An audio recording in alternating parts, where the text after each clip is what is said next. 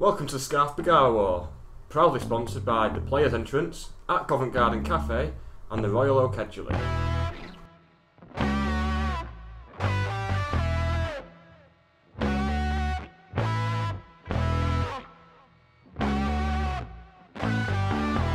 Oh, great flick on by Alan Armstrong. Oh, what a beauty! Oh, what a beauty! I waited all my life for that. What a screamer! An absolute screamer! Welcome to Scarf Bergara War, Dark Days Part 4, or Part 4A of many, probably. I don't know, we're going to get to Part 4Z at some point. It's going to be a long part. I've got to say, my intros aren't as good as Nick's, and Nick's not here to defend himself, so this is the best intro you're going to get. So we've got Dave Schofield. Hello, everybody. We've got Dave Espley, Yep. formerly Tea Party fanzine editor, for those that don't know. All right, yeah. And we've got Phil Brennan. Hello, that's me. And just for those that don't know, or if this is the first time you listen to this, because we have had some new listeners as well recently, this isn't just four guys getting together who don't know anything about what happened at the time. Everybody was involved in some capacity, and Phil even works at the club. So everything you hear is first hand, I would say. Just before we start, I want to go through a few things with the sponsors. So we've got 3 sponsors now. We've got some nice new shiny kit. Hopefully the sound is better for you. At Covent Garden, which is a cafe on Lower Hillgate.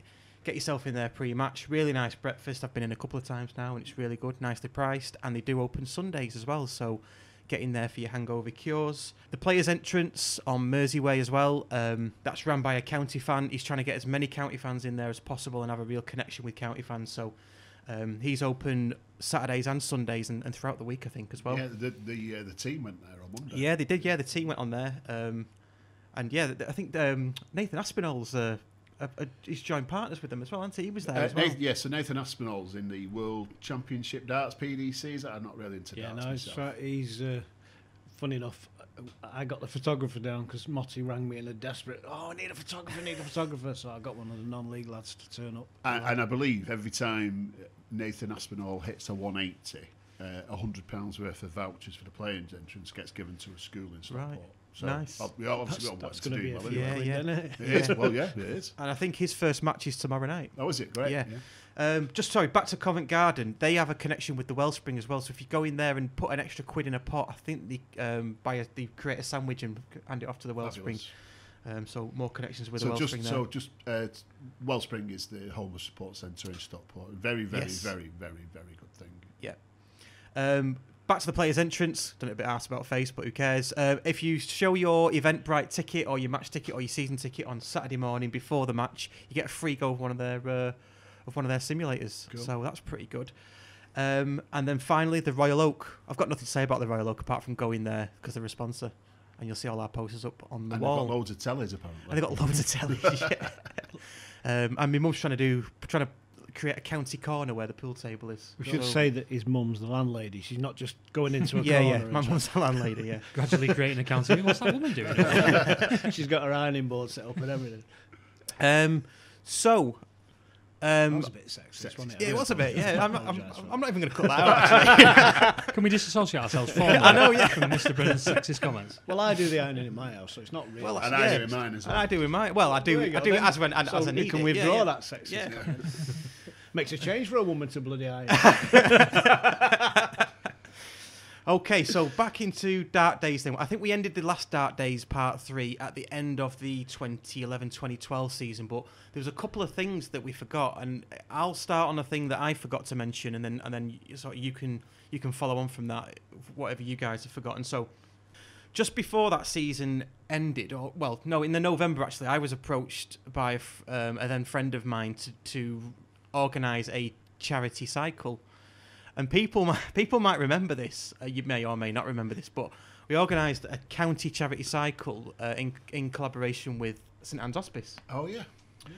Because you had your connections with St Anne's Hospice. Well, my gran worked there for 28 years. Really? Yeah, and my granddad passed away there. Right.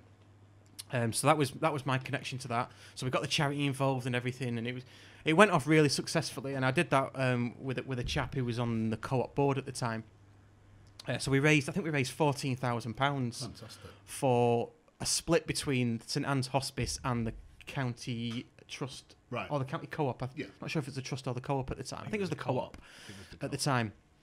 So that was like my in with the co-op. So fast forward to probably, I don't know, January or February the following year, so 2012, January, February 2012, I was invited to a meeting, the co-op board meeting by this friend, just to see if I wanted to get involved, see what it was like, see if I wanted to, get involved with the club. Because I'd already been involved in, do you remember the Be Your Own Abramovich handing out the bar, what are they called? Beer mats. Beer mats, that's it. Beer mats, 2 loads The of bar pubs. Do you remember cardboard that? circle No, I have things. no idea what you're talking about. Do you remember that? I don't actually. Did you make any money out of it? No one 'Cause made you any didn't money hand out it of over to the club. No. I don't.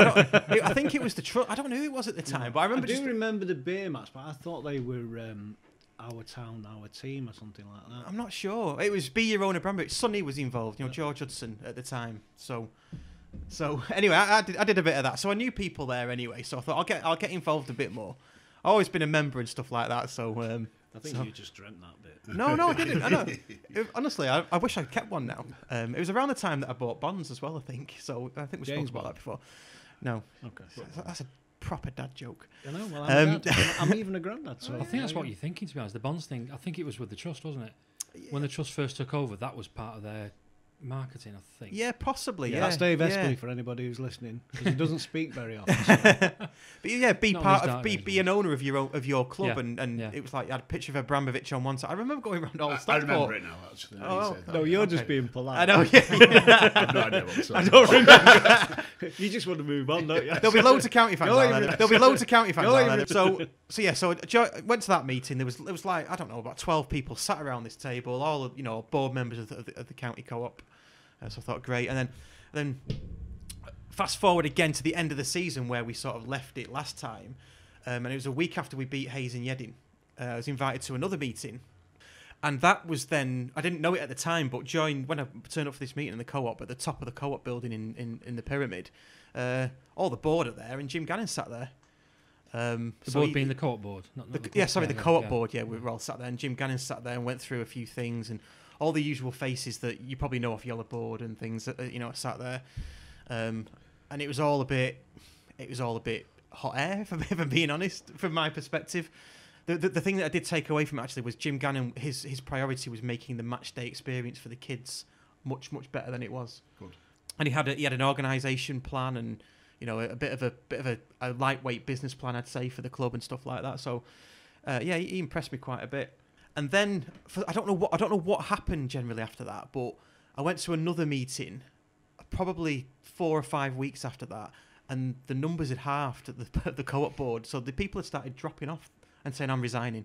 I can't do this anymore. So treasurer left, communications person left, all this sort of stuff. And You'd have thought he'd have passed that on, wouldn't you? who? The communications guy. Yeah, you thought so, wouldn't you? Yeah.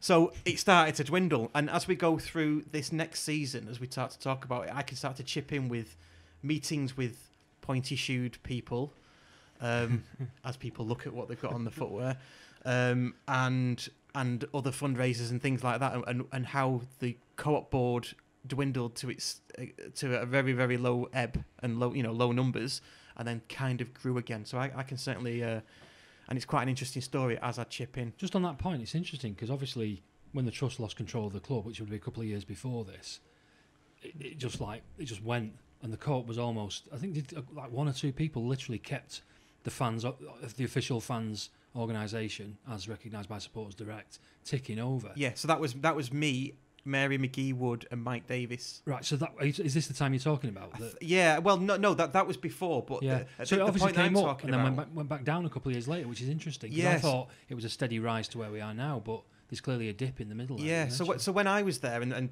people started dropping off and resigning at an alarming rate, there was only me, Mary McGee Wood, and Mike Davis there, and then we had a chap called Callum, whose surname I forget, but quite a trendy young lad, and he was good at sort of the digital side, so he helped us a bit.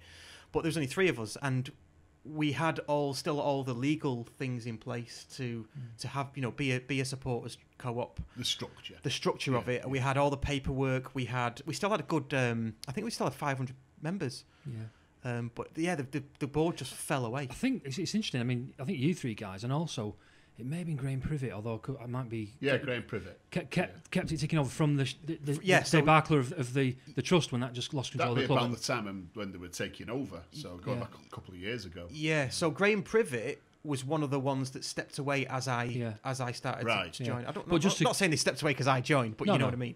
But I think those kind of people should be given credit and just noted that without those people keeping it ticking over, we probably wouldn't have a trust now. And like Dave said, the trust has got all the legal infrastructure in place and is the recognised supporters direct body. If County ever did go tits up, the trust would be the one starting the Phoenix Club. I went to an AGM when the days when it was, I think it was.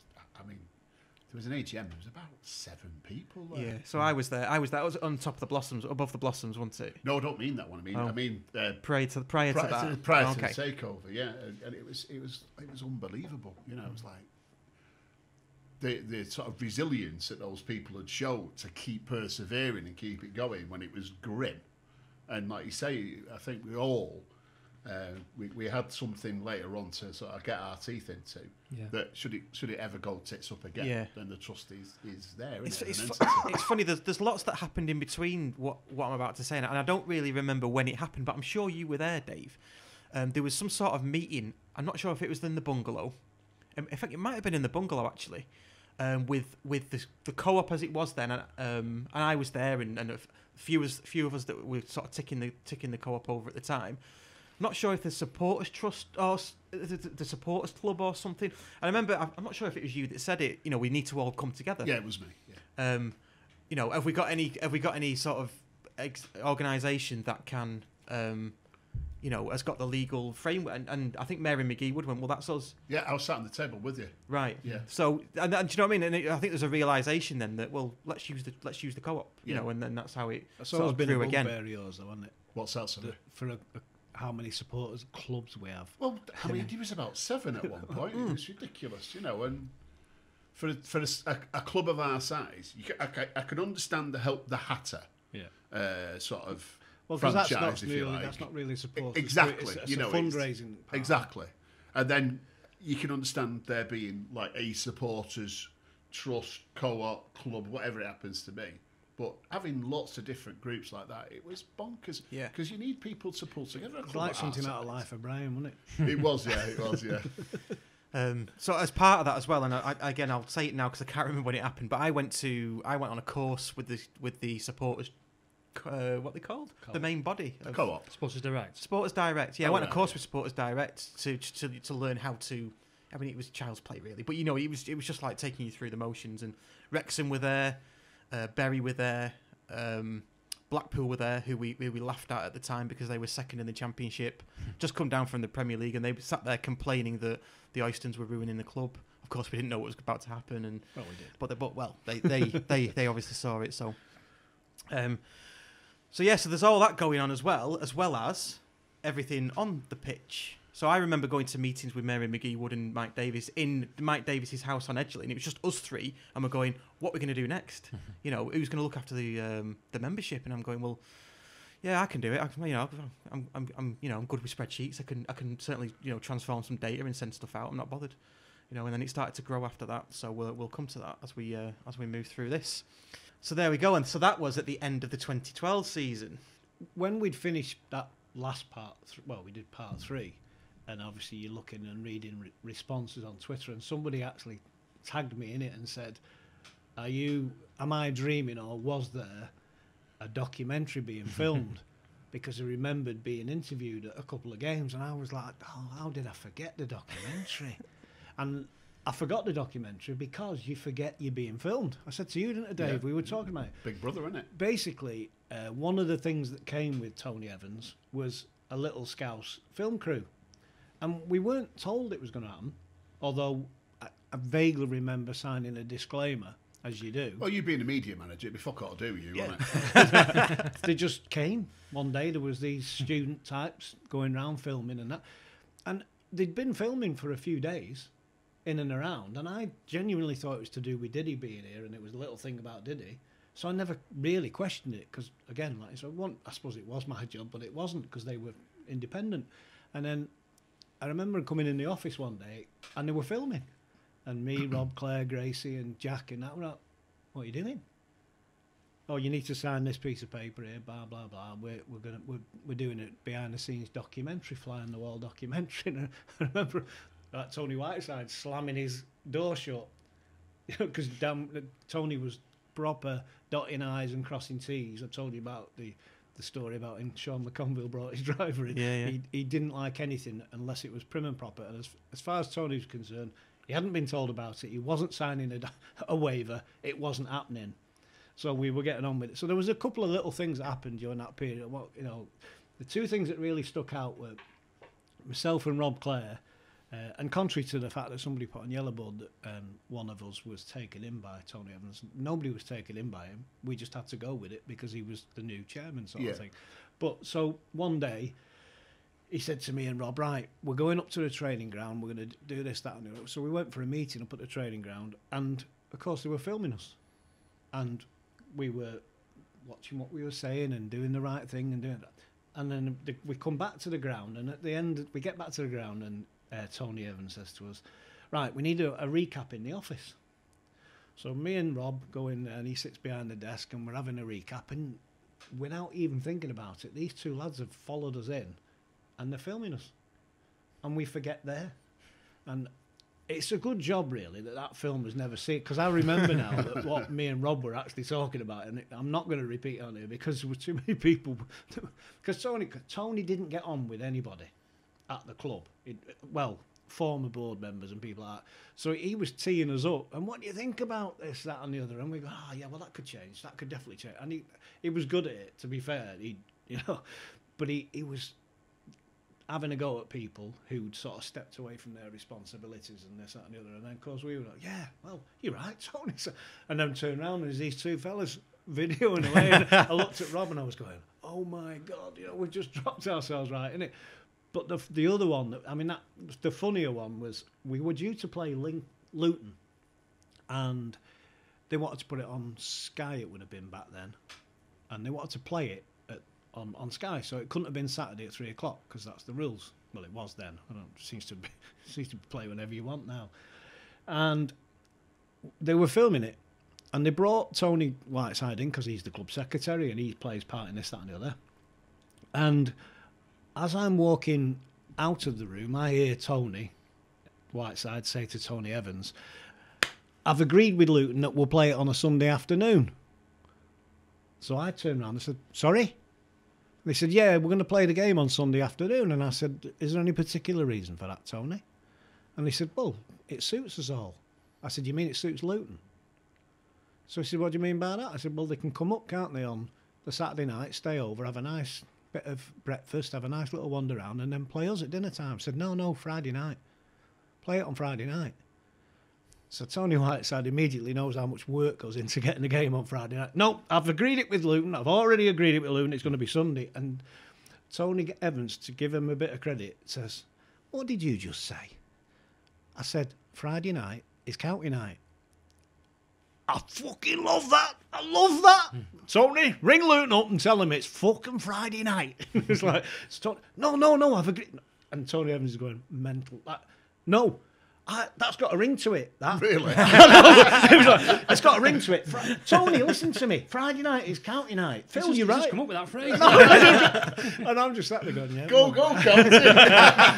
So anyway, and the thing was, apart from it being Friday night is county night, it made much more sense all the way round. I mean, they were flying as well. They were doing really well at the time, and we were. They were actually flying up. Yeah, they might have done. But Were they sponsored by? yeah, I think Flyby, wasn't it? But with it being a Friday night, I knew we'd get a better crowd anyway, and I thought we'd get a better performance, which we did eventually. It was 1-1, wasn't it? Yeah, McConville scored right at the death. Right at the death. Yeah. We played it on a Friday. We got a 3,500 crowd. It was a decent enough game, and we got a point out of it, which we weren't expecting at the time. I remember Gary Brabbin even. We were interviewing him afterwards, and he looked up at the Cheadle end, and I've known Gary since he was quite a young fella. I was going to say small. He's never been small. And I seen him looking at the Cheadle end. I went, "Right, Brabs." He went, I said, that should be called the Gary Brabbin stand, that. So how do you make that out? He went, well, you know when Danny Bergara was trying to get rid of me and he had me training with all the kids and he couldn't get rid of me. He said he had me digging the footings of that fucking stand there. He said I did barra full of shit out of that stand. That stand should be called the Gary Brabbin stand. And I remember John Kieran pissing himself laughing, and he turned to me and he went, and don't think I don't know it was you that got the game switched from Sunday to Friday. But those things, they're on film and you just don't realise you're being filmed. And that bit I wouldn't mind watching, but I don't think I'd want to watch the other bit back. So where is this documentary I've footage? absolutely no idea. I have put a call into somebody that I think might know where Right. it is, but he's just not returned me call just yet.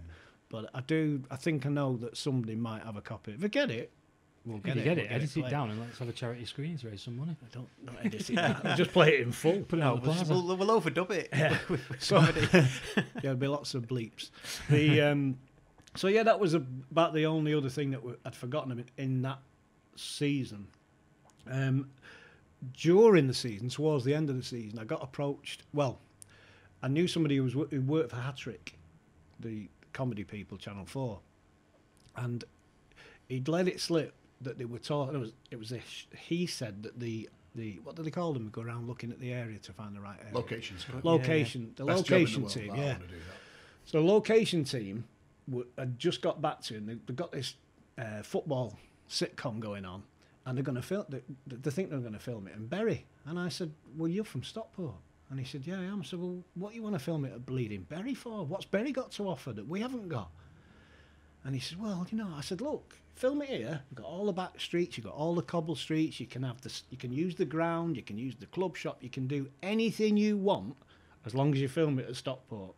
I said, "Plus, I've got hundreds of old shirts." I said that the cast can choose their own shirt from, because if it's about football fans, they don't all wear the same shirt. No. They all wear different shirts, and I've got hundreds of them, and they can just anyway. I'll get on to it anyway. We got the job. So basically, they filmed Great Night Out at County, and were you in the starting credits? Your lad was, wasn't he? No, it's my lad, yeah. Was it? I sent Yeah. you the photograph. You did, yeah. So we did. So we had a select few. We put a little thing out where they said, you can be in the opening credits, and so they filmed it on the back of what was the street called? Not sure the street. It's the one directly perpendicular to the Cheap It's Lane where car the park, builder's yard used to be at the end. They filmed them Perpendicular, coming nice. out as though Yeah. they were exiting the ground. Yeah. There's no way out of No. the ground from there. Well, it used to be the builder's You're yard, going to didn't start it? talking about hardwood in a minute. So basically, they're filming it, and the whole idea was we were all coming out of the Edgeley Park after a defeat to our rivals, Barnet. Right. But, it's... It's a derby, isn't it? Yeah, so basically, so we're coming out, and we were all in a set procedure. So, and I think me and my son and his then girlfriend, we were sort of second or third in the row. And the opening joke was, we got to a corner, and there were some Barnet fans walking across the edge of the street, giving our lot a load of abuse, as though they were our local rivals, and as though they'd just run us all over Edgeley. So the joke was getting thinner and thinner for us. It was filmed in summer, wasn't it? It was a Yeah. really hot summer everyone- day. It everyone's was got the clearly coat about on, July. So, unfortunately for the film productions team, they've put Ian Lancashire as the first person at the front, who will be the first person that will walk past these Barnet fans just as they start giving us abuse. So they're filming it, and we get there, and these Barnet fans come out, and the four lads who were in the show, they're just in front of. They're just in front, and as they come out, they start giving this dogs abuse in Cockney style, and Lanks goes, "Fuck off!" He's like, "Sorry about that." He just starts going, and it cuts, and he goes. He went, "It's not real though, is it? Because the Barnet, they've never run us." So no. Yours is a non-talking part. So what you've got to do is all get back in your positions, and we'll all start again. And please don't engage. So they do it again, and he manages to get past them, and then turns and goes, "Fuck off!"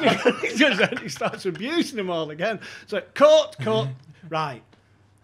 And I think he did it 3 times. He just certainly did it twice. And then eventually they moved him. And he said, right, I'm sorry, but you can't be at the front of the queue because you quite clearly can't bite your tongue. And he's like, no, but what you have to understand is they're Barnet. Those 4 lads that are there is about the most they've ever brought here. They couldn't have run anything. And he's like, and we never get beat 4-1 at home by Barnet. And this bloke's going, you might be right on all that. It's a TV programme. There's a thing called suspension of disbelief. It's in the script that you've lost and you've been run. So you go to the back. so we all moved up a bit. So that was like, I think that was in May, I think we filmed the it last in laugh though, didn't he, Lanks? Yeah. Because it was the last one. Well, at Didn't the get end, another series. yeah, but he didn't. It wasn't because of him. And I know. So, yeah. I know why he didn't get another, but I don't want to get another solicitor's letter, so I won't tell you why. Another solicitor's letter.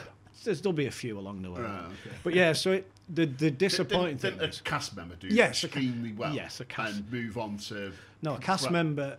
perhaps a higher cast profile member, shows. A cast What, member. Line of Duty? No. It couldn't be that. Oh, okay. No, it couldn't be that. No, it wasn't just about moving on. Was that enough? Was that enough? Though? Refused to play a part, and if you watch it, you can actually see that. He disappears. I didn't say he. A cast member. Yeah, it was a he. Because there's only 4 blokes in the one. And that Line of Duty was a really good show, wasn't it? Oh, yeah, that's really fantastic. So so basically the others, the whole thing fell apart because of that one cast member. And just the shame of it was, is whether people liked the show or not, it actually did have another series ready to go. Really, yeah. But fucking Lanks I've still got, already. so I've still got the slippers and I've still got Danny O'Donnell. But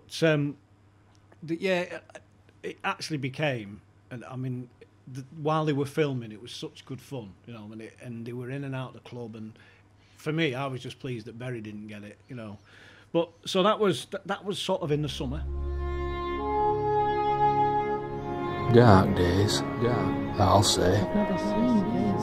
Them days were dark, weren't they? They were dark, them days. They were dark, alright. I've never seen days so dark. Some of the darkest days ever they were. Yeah, they were right fucking dark. So I suppose we should really talk about football. Yeah, we should. Let's go on to the football. Well, the real football. Well, we say that. Do you want to know the retained list of players? I've got that. I've written that down because I'm a bit of a geek like that. So the retained list was Danny Whitehead, Danny Attersley, Danny O'Donnell, Joe Connor, Andy Halls, John Nolan, Cameron Dartwire, Carl Piergianni, who didn't stay because he eventually couldn't agree terms. But he couldn't agree terms because we signed James Tunnicliffe, who was really going to take his place. So yeah, he but went. didn't Pierre Gianni go off and do a gap year or something? No, that was long after that. Oh, was it? He actually It all went. mingles into one when you get older. Yeah, doesn't it? I think his next club was Corby Town. Oh, right. Bloody hell. He's such a Got player. in the he team is, of the yeah. year in Corby. And then he went to Boston, got team of the year twice. Went to Australia, then went to Salford. Right. But yeah, so I mean, it was our loss at the time. Yeah, yeah. Yeah, I think he's the best centre half Many- we've had. Well, we've been in, in this Yeah, film. many losses. And Ian Ormson, who'd been offered his first full-time contract. Ryan Fraun was one out. Oh, yeah. Waster. Jordan Rose was released again. Danny Rowe, little Danny Rowe, had gone. He's doing well, isn't he? And Boonab. Oh, Boonab. Boonab had gone. Oh, Boonab. One for the Boonab Yeah. fans. He always gets my vote. Well, we have a. I don't know if you've listened to the podcast, but we have a scale of when we rate players. It's from Boonab to Francis. Oh, is that right? And where would you rate that player? Well, so anyway, he'd been released, and coming in was Sean Newton on a full because he'd been on loan. Cracky player. Yeah, Alex Kenyon on a full. Yeah, very good player. Yeah. Craig Hobson, who done well against us. Yeah. And to be fair, I never thought we used him properly because he's, he was a good centre forward. Yeah. Tom Collins, who we stole off Hayes and Yedding on the pitch when we played him in the last game of the season. What do you mean? What, like kidnapped him? What do you mean? Put him in the bus and brought him back. Bloody hell. No. And Tunney and Sam Sheridan came in. Tunney. Yeah, James Tunnicliffe. I thought mentioned. Sheridan. Yeah. I was going to say you said him twice. That's all. Yeah, no, Was he that good? Yeah. Oh. No. No, he was shit. Hey. No, no. We'll come to that bit. As a young kid, When he went to Liverpool. he was very good. Yeah. He really was. But we also gave contracts out to several youth team players. So on the football side of things, so we played a pre-season friendly at Cheadle Town, and if you remember, it was the worst weather we'd had for months and months. It was summer, and we played it in biblical conditions. I've never seen rain like it.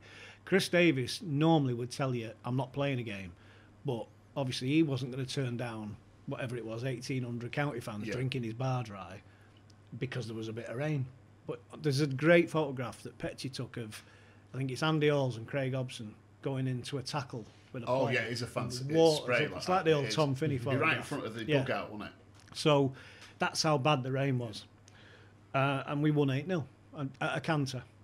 The reason I just want to add a little addendum to that, that was on the Friday night. On the Sunday, we were having a charity match we used to play for raise money for one of our lads had got killed on a holiday, and we played it at Woodley the year before, but this was the first 11-a-side. I think tournament. I remember.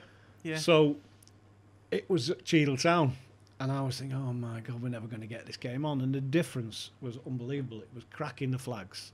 And we had a fantastic turnout. Near enough as many turned out for our charity game as had turned out on the Friday night. I remember they ran out of beer about 3 times, and Chris Davis and my lad and somebody else had driven to a shop where Nick used to work. There was a little off licence there. Yeah. Kept going back and filling up the bar.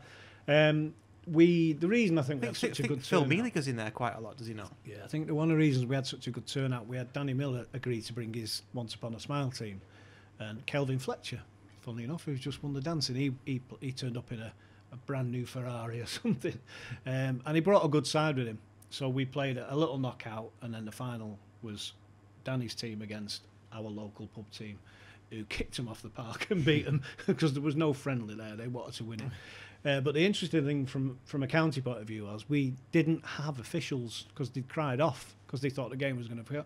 So Alex Kenyon and our new signing Tom Collins ran the lines in full gear. We borrowed it off.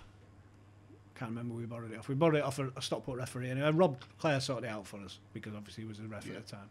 So we had Alex Kenyon doing the line, Tom Collins doing the line, and Danny Attersley refed, and they did it all day for nothing. Right. All they got was a butty and a drink and that, and.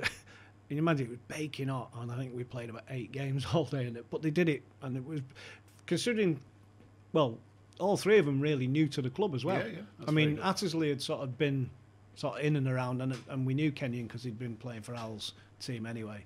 But yeah, they just turned up and did it, and we had a great turnout. But it sounds like a speck of light in the Dark Days series, because it sounds quite positive about everything, doesn't it? It's about to go wrong now. No. Well, that's what I mean. Now the Dark Clouds are going to come over again, aren't they? I was just really carrying on from your bit about like Jim was looking at bringing back this. Yeah. So he'd brought players in that were quite happy to jump in. I mean, after the event, they probably would have said that we would have only done 1 game, but they did all day, and it was a great day. I think. If you remember, I'd said about he wasn't really first choice, Jim. I think I'm going to leave it at that. Well, I think it's fair to say there was a lot of people at the club who didn't want him anywhere fucking near the football. So, and some of those people are still fucking there. And that is the reality. Well, the thing is, we started off. We beat Alfreton and Grimsby, who both spanked us. I think we just missed a little bit something out there. Go on. He had to get the wage bill down. Oh yeah, to £425,000. And you're right. And then he was told to reduce it again, like later on in the season. So he brought in mostly young kids. I mean, most of those players are just listed. They're not. I think Tunney was the oldest player. Yeah, and I think he was on decent money, wasn't he? And so the first sort of month or so of the season. I've written it down. August and September, we played 12 games, and we only won 3. We drew 6, lost, but we only lost 3. Excuse me, but people who are looking for negatives to get rid of a manager will say he's only won 3, but actually we only lost 3 out of 12, which is quite a good stat, really. Yeah. But and he's about half the budget, the playing budget. Yeah. So. By the end of November, we'd played 18 games, and those stats have deteriorated slightly. So we've gone 6 wins, 6 draws, 6 losses. So again, it's still only lost 6 out of 18. But Well, it's if you middle, look it's middle of the table, isn't it? so there was already some rumblings, and it was around that time, and I can't put a specific point on it, but it was around this time that Spencer, who was heavily involved at the time, had met, don't know when he'd met him, but he suddenly introduced Ryan McKnight to the club. I can hear you all booing in the background. I think you need music still there. Dun, dun, dun. But so he suddenly started turning up at games as a guest of the club, and he would be sat with Ryan and Lord Snape, who, as we know, wasn't Jim's biggest fan anyway. So he attended at least the next 8 games. He might have attended games before that, but the first time I spotted him, I think, was none eaten away. And then he was at every game. Can I ask you, Phil? Because I remember Jim said he wanted either a centre half or a right back, and he was told by the club he could have. So let's say he wanted a centre half. He was told by the club, no, the problem's at right back. There was something. I know that at the Nuneaton game, we'd brought Connor Jennings, Right. who destroyed us the year before. He's a fantastic Yeah. player. But he'd gone from Staley Bridge to Scunny. Right. He'd had a jump, he'd had a Yeah. proper move. But he was struggling at Scunny, injuries, whatever. And we could get him on loan. And I don't think we paid his wages, Right. which was why we got him. Yeah. And if we paid some, we didn't pay anything like what he Yeah. was on. So that was his debut. And I'm fairly sure that in the first 10, 20 seconds, he hits the bar. If that goes in, we win that game. Because we were, we got Connor Jennings and everyone was buzzing about it. And he hits the bar, it goes over the bar. And eventually we lost the game 2-0, I think 2-1. I think Sean Newton might have scored a pen. But anyway, we lost the game and all that. But that was like the beginning of the end, really. Because Yeah. that's the first game that Ryan's at. It's the first game we've all spotted him. Everyone's going, because let's be honest, you couldn't miss him. He did dress stranger than us. He wasn't a northerner, is what I'm saying. So anyway, Wait, you dress smartly. no, well, I know you you might mean. think that's smart, Anyway, He had his own style. It was He had his- his own I style, think yeah. it was more his crash helmet hairstyle that killed me. He looked like a twat. Wrong.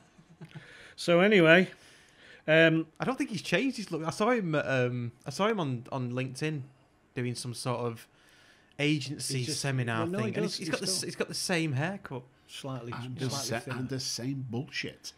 Probably, yeah. Anyway, the stats for those next 8 games for Jim: 1-1, drew 1, lost 6. And you're quite right. At the time, there was all this talk about, I want this, I need this player, I need that player, I need another player, and they were, well, you can have one or the other or whatever. But you can't have that one. But you I can't have this one. remember him saying you can have this player, and he's Yeah. like, I don't need that player. I want a player in this Yeah, there was. position. I'm trying to think who the player was. There was a particular player that kept getting mentioned. And it's like, hold on a minute, but we this don't guy want knows him. more about football than the rest of you put together. Yeah. Why is anybody questioning him if he says this is what I need? I remember after it must have been one of those losses, but I remember after a loss listening to Snape on the No, way, I'm just on the coming way to home. that. I'm just Oh, coming go to on, it. go on. No, then. well, I'm going to let you. You can say it. No, So because it might basically- be completely different to what you're going to say. You're not. We lost at we lost at Woking 1-0. Yeah. Is that the game? So was that the rant on the radio, I as can't- it's known? I can't remember. Right. Well, it's I can't well. I'll remember. tell you. I'll lead you into it. It's Woking away. We were unlucky. Joe Bunny made his debut that day. I think that was the day with Joe Bunny. Oh no, that was it. It could have been that game. Joe Bunny made his debut. Anyway, we lost 1-0. I think it was to another late goal, and it was a scruffy goal. And when you looks out, and you're hitting a post, and you're not putting chances away. And John Sainty was there at the game.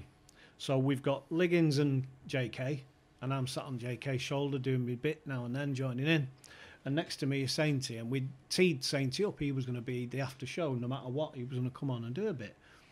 And I've turned to Saint to say, you're on, I'll give you a nudge when you're on, and we'll swap places. So we swap places, and then I see Liggins pointing, and I look at, and Lord Snape's charging up the stand. He's like, and obviously Liggins is a true professional. He knew what was going to happen long before any of us knew. He knew that Lord Snape was going to come and talk on that radio. Whether or not he was invited, he was talking on that radio. And we'd just teed up Sainty, who's in county folklore. Yeah, you know, of course, he's one of yeah. our legends, isn't he? And he's sort of turned towards... I'm doing a turn thing on the radio. So he's turned towards Liggins and JK. And Lord Snape pushes past me, sort of as good as manhandled Sainty out of the way. I need to talk to you. And just took over the show. And you say you heard it on the radio. Well, I think it's the same one. It was the point when he said about the manager, because I don't think he mentioned Jim Gannon, but he said the manager likes to tell me how I can run my football club, but he should get back to the running the football team on the pitch or something to that effect. I think that's quite succinct. Yeah, It's gone down in infamy. Every fan But who heard it knows what it's talking it And to be fair, the football club was being run so phenomenally well at that Yeah, time. exactly. Who the fuck was Yeah. Jim Gannon to stick his nose in? Yeah, I mean, basically, Jim had, I think, again, only Jim could sort of tell you that, because he was so frustrated, he knew what he needed. He knew what he needed. You know what you to mentioned at the start about, he put this kind of mini Yeah, business plan. yeah. He's an incredibly detailed Oh, yeah. guy, Yeah. and he's very thoughtful. And any kind of presentation that he puts together, he's not doing it out. He might have produced it out of frustration, but he's producing it with good intention. Yeah. It's like, this will help us, this will work. And I think he was Yeah, getting yeah. cut off at every corner. Every time he came up with a solution, it wasn't happening, and then we're losing games. Yeah, and there was there's people in the background who are sniping away. Oh, they weren't just sniping, mate. Yeah. They're The sniping. no. Oh. There was I just need a little bright spot on that. I said bright spot from my point of view. During this period, Rob, who's still at the time the commercial manager, he was thinking of ways to get attention diverted away, if you like. So let's do something that's good for the fans. And so we were talking. I said, well, why don't we get? And he said he was going to do a sportsman's dinner, but who do we get that will get the imagination of county fans? So I said, well, I know Mickey Quinn. I know him really well. I've known him for years. He'll do it. So Rob said, oh, ring him then. So I put a call into Quinn. He left a message, rings me back. I said, look, told her what it was about. We're looking at this, and it'd be great for you to come back and tell some old stories and this, that, and the other. So we agreed a fee. So I go to Rob to tell him I've agreed a fee with Mickey. And he has already said to Spencer, we've got this great idea. We're going to get Mickey Quinn in. Spencer says to Rob, right, great. I'll get my mate. He knows him. He'll bring him in. So Rob says, no, well, Phil knows him. Phil knows him. He's already spoke to him. Go and tell Phil not to talk to him. Leave it to me. I'll sort it out. I'm a good friend with Eric Hall. Eric Hall will bring him in. So he says to me, what do you think? I said, well, he's already agreed to do it, but Eric Hall might be able to get him cheaper. He knows him. You know what I mean? Spencer, next thing I hear, Spencer says to Rob,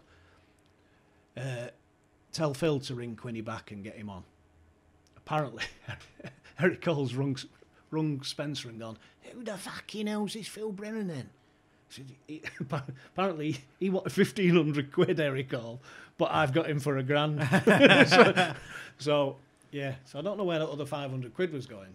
But anyway, so Quinny did it for £1,000 and it was brilliant. He did a great night, and those of you that were there will agree. But that was just, these little things were going on during the time. Another thing that we'll come back to, but at the beginning of the season, during the summer I'd had a bit of a set to with Spencer. By this time, sale have gone. But the big shop stood empty, and we're still in the rabbit hole. Yeah, which was a disgrace, wasn't it? Well, it was always a disgrace. Yeah, we should never have been in there. never. But anyway, so I'm always head to head with Spencer about the big shop. We need the big shop. We need the big shop. We haven't got the staff and all this. I said, I'll run it. What do you mean you run it? I said, well, I've done sales all my life. I'll do it. I said, I'll move my media room into the back of the shop. Leave it with me. Blah, blah, blah. And continually banging away at him. And eventually, he agreed to let me do it. So we had a jamboree, Dave, to announce the big shop was open. So I can't remember whether we had the bands on that one. We definitely had bands on the next one, but I think we did have a band. It's a matter of pride in having that shop. We did. isn't We it? did have a band because we had a truck, an open back truck, and we had That's a band. right. And we had it called a Still, I think. That's Richard Singleton's band. He was on County our Fans. podcast, wasn't he? Yeah. He was on the podcast. That's right. Yeah. Is that when you say you did the kit launch, didn't you? You had the shutters closed, didn't you? And then you opened them up and let everybody in. Yeah. Yeah. Into the big shop. Yeah. That's right. Yeah. Thanks for remembering that. Yeah. It's all right. So it was all planned. Yeah. So we'd gone We from. didn't just turn up late and open up. I don't know if that happens. So not on my watch. So basically, we'd got the shop back as well. So there was quite a bit of feel good. And I need to say this now because when we took the shop on, it was massive. And Compared to the Rabbit Hutch. we had no stock. Right, so it was all right having this great idea, but I'd gone behind the scenes and I'd spoken to people. We had no suppliers would touch us with a barge pole because of what had gone on historically. Nobody would give us stuff without paying up front. So Steve Cree, everyone knows who Steve Cree is. I go to see Steve. To be fair, I think Steve came to me. I genuinely can't remember me going to Steve. I think Steve came to me and said, look, I can provide polo shirts, sweatshirts, all this sort of thing. I can do all that, but I haven't got any designs. So me and Liam and a couple of others put our heads together and we said, right, well, we give you the designs. So basically, Steve Cree... So he funded the shop? He funded at least half of the shop. So we got all different tops. In fact, the old CK Stockport came back for it. Yeah, we sold a few of them. So... so we brought back some old designs that we'd had on the fanzine, which because they were good designs, they sold on the fanzine. Yeah. So they infringed copyright, but they were great designs. So we're Scott inclined and you say that Steve Cree's responsible for that. So basically, so we did. We got all without Steve's help, we would not have had a good shop. See, I didn't know that. It's very good. I didn't know that. So, and the club weren't too good with Steve later on, and we'll come to that. But so Steve's come to me, and we've got this, and because we've got Steve funding the shop, we've got sweatshirts, polo shirts, we had kids stuff that we'd not had for years, with loads of everything we did in adult size went all the way down to juniors, and without Steve's help, that wouldn't have happened. And thank you very much for that, Steve. It was a brilliant thing to do. But because Steve had done that, I was then able to go to like the tie manufacturers and people out and say, well, we've got this and I was showing them all the stuff on photographs that we got in the shop, and people started to say, well, I'll tell you what we will do then. We'll give you 500 quid credit, and we'll give you £1,000 credit. Because you could build a bit of credibility. And all of us, and we had the sweet guy who turned up with boxes of sweets with Stockport County labels on them, and it's just everything. And he was a county fan and gave them us for nothing. We didn't even have to pay for them. Bloody hell. I've still got them in the garage. No, I haven't. But no, we had so many people who suddenly thought, hang on, we've got our shop back. You know, and it was, and like you say, we lifted the shutters on the day, and everyone was in like like bees. It was magic. Yeah. So we'd got all that in the summer, and we sort of built everything up, and then the results weren't going good. I mean, to be fair to Jim, the results weren't bad. But then once Ryan and Spencer and all them lot started to get together, and I don't know how the meetings went with Jim. I don't know how many times he asked for players. I don't know how many times he was told not. All I know is statistically, from the first game that Ryan appeared on the scene to the day that we lost to Mansfield, everything went to shit for Jim. And I don't honestly think, and on art, it was Jim's fault. I genuinely don't. And we've talked and disagreed about whether Paul Let me just Simpson finish that one. might Let me just finish that one bit when you said about we lost to Woking 1-0. They lost to Hyde 7-0 the week before. Right. That was what was really hurting people like Snapey. Yeah, we've talked about it and we've disagreed. I think Paul Simpson probably would have kept us up had they kept him, in that season. Jim Gannon would have kept us up.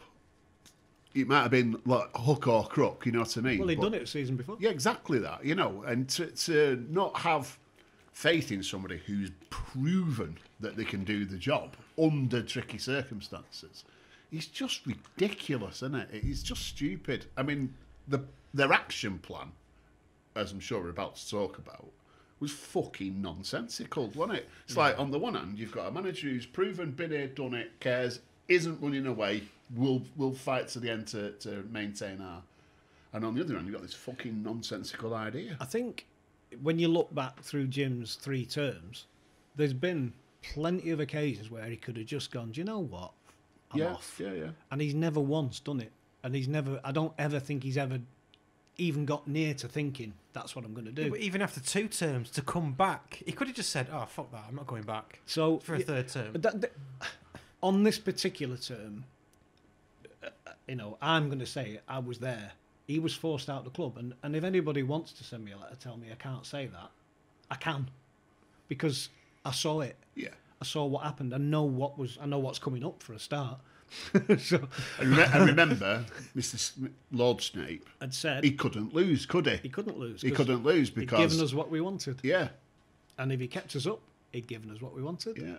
And if we didn't stay up, he'd still given us what we wanted. Yeah. Alright, home game coming up. Where we going? What's your pre-match plan? Usually Bobby Peel for me. Phil, what about you, Dave? Well, as we've already established, I'm a Tory, so I'll just bring G&T from home and drink it in the back of the car. What about you? Where are you going? Bobby Peel? Yeah. How many tellies have you got? 5, I think. Oh, mate, you're not going to believe this. You want to get onto the Royal Oak. Why? What's so good about the Royal Oak? We've got tellies, we've got big tellies, we've got small tellies, we've got tellies when you're ordering a drink, we've got tellies when you're having a piss, they've got tellies when you're having a cig outside. Tellies! Aside from that, it's a really good place to go before the match, and alcohol is also available. But yeah, so as luck or bad luck would have it, our next game was Hyde at home.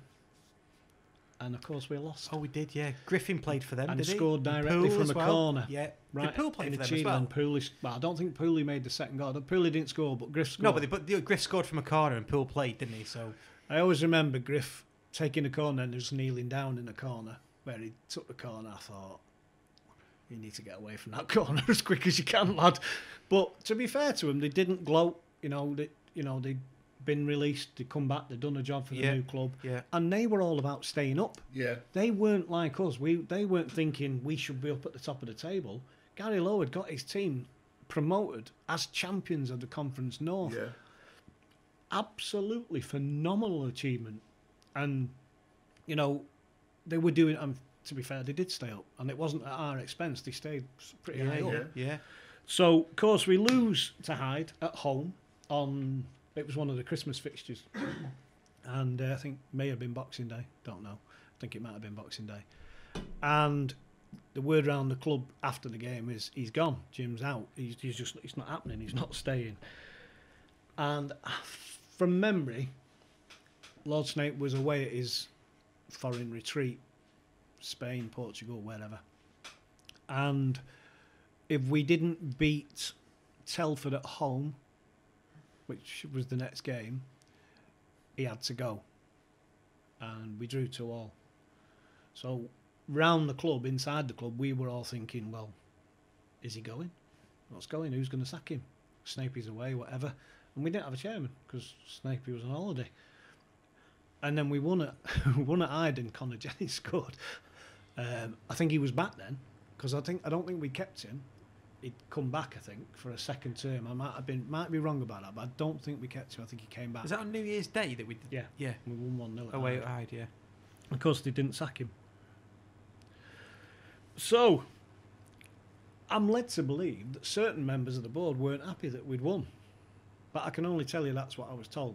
I didn't witness it myself, but it was whispered around the ground that certain people weren't happy. Fuck you. And I'm not saying that was Snapey. I'm saying certain people weren't happy that we'd won the game. How can it's just well, because ridiculous, I think if you it? think of it, and I'm not being protective of these people, but if you think of it from their point of view, they've made the decision Jim's going. So they need him to play ball. They don't want him winning games. They need him to keep failing.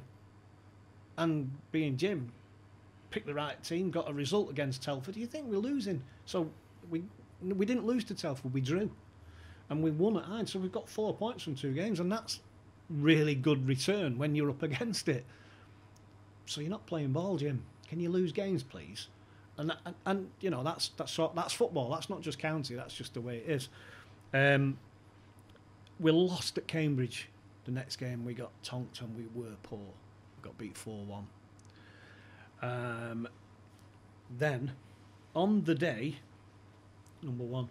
on the day that we played Mansfield at home. Now, this is a strange little story. I need to tell you this. We played Mansfield at home. Now, they were flying. They weren't top of the league at the time. I think they would go top if they beat us. And we would obviously fall further down the table if we lost. So on the day, we get a phone call, or Rob Clare gets a phone call. They had a fan on the board.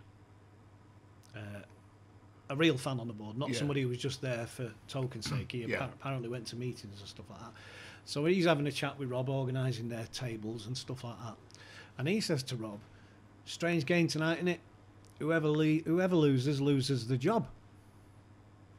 And like, Rob says to him, you what? You're top of the table. If you win tonight, you go top. I think it was Paul Cox, was it? The manager of Mansfield who took them up as champions. Paul Cox, I think it is. So Rob says, well, we're near the bottom. Can understand us if we lose. Yeah, I think he will lose his job because we've lost 3 and 4 or whatever it is, 3 and 5. And we've got this student who's turned up. Yeah, so so this fella says, no, well, apparently he's got 36 first-team players. What? He's got 36 first-team players. He's not talking to 12 of them. He's bought them all. He's actually brought them all to the club. He's not talking to 12 of them. They're training with the 12-year-olds. No, that's probably a bit wrong. 16-year-olds. They're training with the kids.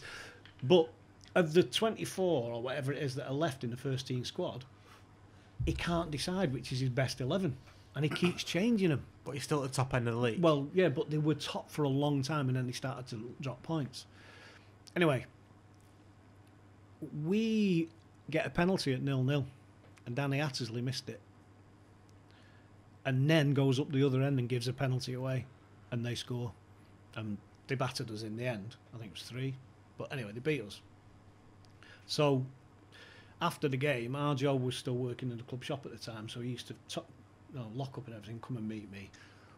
By the time our Joe comes to meet me, I'm with Lordy, and we're told that Jim's been sacked. And there'd been a hastily arranged board meeting, and there was only, from memory, Peter Snape and Spencer there. Funnily enough, earlier on in the day before the game, we'd announced that we've got a brand new chief exec who was due to start at the club in 2nd of February, the following month. I think this was halfway through January, and he was due to start in 2 weeks' time. So he wasn't officially working for the club, but he'd been named. I think, Dave, you've got the thing there, haven't you, from the BBC? 15th of Jan, this is dated. Yeah, so that was the day of, I think that was the day of the Mansfield game. Certainly the day or the day before. So we've announced a chief exec, and we're up against it. We're bottom end of the National League, and we're bringing in a 30-year-old chief exec who, everyone's seen the videos where he's telling us he's got 10 years experience. Here's the quote. I've only ever wanted to work in football, and although I'm only 30, I've got 10 solid years of working in football behind me, he told BBC Radio Manchester. Right, just hold that, because it's at this point I'm going to play the actual clip and you can hear it for yourself. Good man. Ding. Warning, the following clip contains corporate bullshit bingo at an obscene nature. Credit only grade 1 for the YouTube clip. Well, I'm delighted to welcome to Edgeley Park Ryan McKnight, the new Chief Executive of Stockport County. Yeah, well, first of all, great to be here, really exciting opportunity for me. Really one that I've been searching for quite a long time. I was really looking for a blank canvas to really implement the philosophies that and I really view County as a place where I can not only do that but also do that effectively. I think it's got all the foundations to be a really good club once again. Clearly I've been following the club over the past X amount of years for all the wrong reasons, but with the owners that are in place here now, it's that's what's really attracted me. And the positioning and the culture that we can bring success back to the club, both on a playing side and more importantly on a business side structurally. So I think there's a difference between having say 10 years experience in the game like I have, and having 1 year's experience 10 times, and I think I'm certainly in the former of that. And from the very outset of working within the football industry, I've naturally gravitated towards the people that have been the most revolutionary in their thinking. When you deal with those guys, that is where the extreme best practices, and naturally gravitated toward those individuals, and of course that has led me to being chief exec of the World Football Academy recently, of course owned by Raymond Verheyen and Gus Hiddink. And that's an organisation at the very pinnacle of the performance within the game, and a real nice compliment to the expertise that I grew when I was editor-in-chief of FC Business, which is, of course, the very pinnacle of talking about best practice within the business side of the game. So I like to think that I've got a sort of 360 degree, and the game is littered with poor practice, malgovernance on all levels. And look, I wouldn't be here if I didn't think I was going to be given the environment to fully implement the philosophy of view on the game. And I think that's going to put me in good stead for what we're going to do here of running a football club and the standard of performance that we want to implement here, right across the organisation on the playing and the business side of the organisation, in a way of working here that's football specific. That's going to be different to what has been going on in recent years. And instead of hoping things are going to work out for the best, actually things are going to work out for the best as a byproduct of the work that we do with some more certainty. And there's so many ways in which this club can be best practice for me. And as I say, keep going back to it, it's that environment of being able to operate really with a blank canvas that's going to give this club a sort of shot in the arm and to really turn the boat around now. You'll be coming in officially from the 1st of February, although I know these things work. You tend to do a lot of work sort of off the books before you actually come in officially. But do you have any idea yet what might be the first item in your in tray? What's the one thing that you maybe want to have a look at and think, I think I can do something there? Most football clubs operate a sort of short management timeline to manage the short-term goals.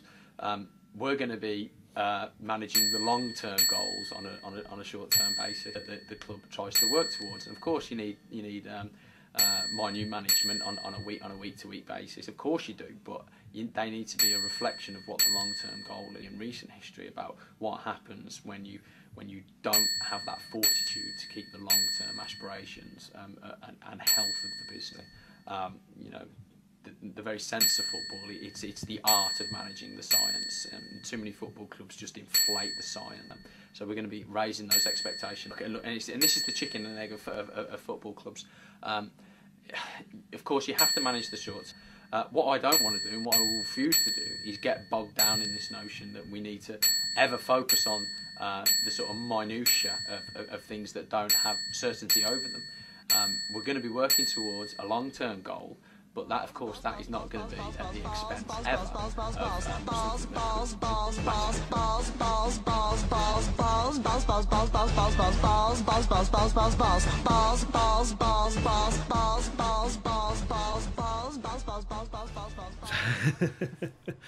So this student who turns up for the chief exec's role, with 10 solid years of football experience, is on £60,000. Well, that became apparent afterwards. On this day, obviously, we weren't told. You can say it a bit louder than that, Dave. He's on £60,000 a year.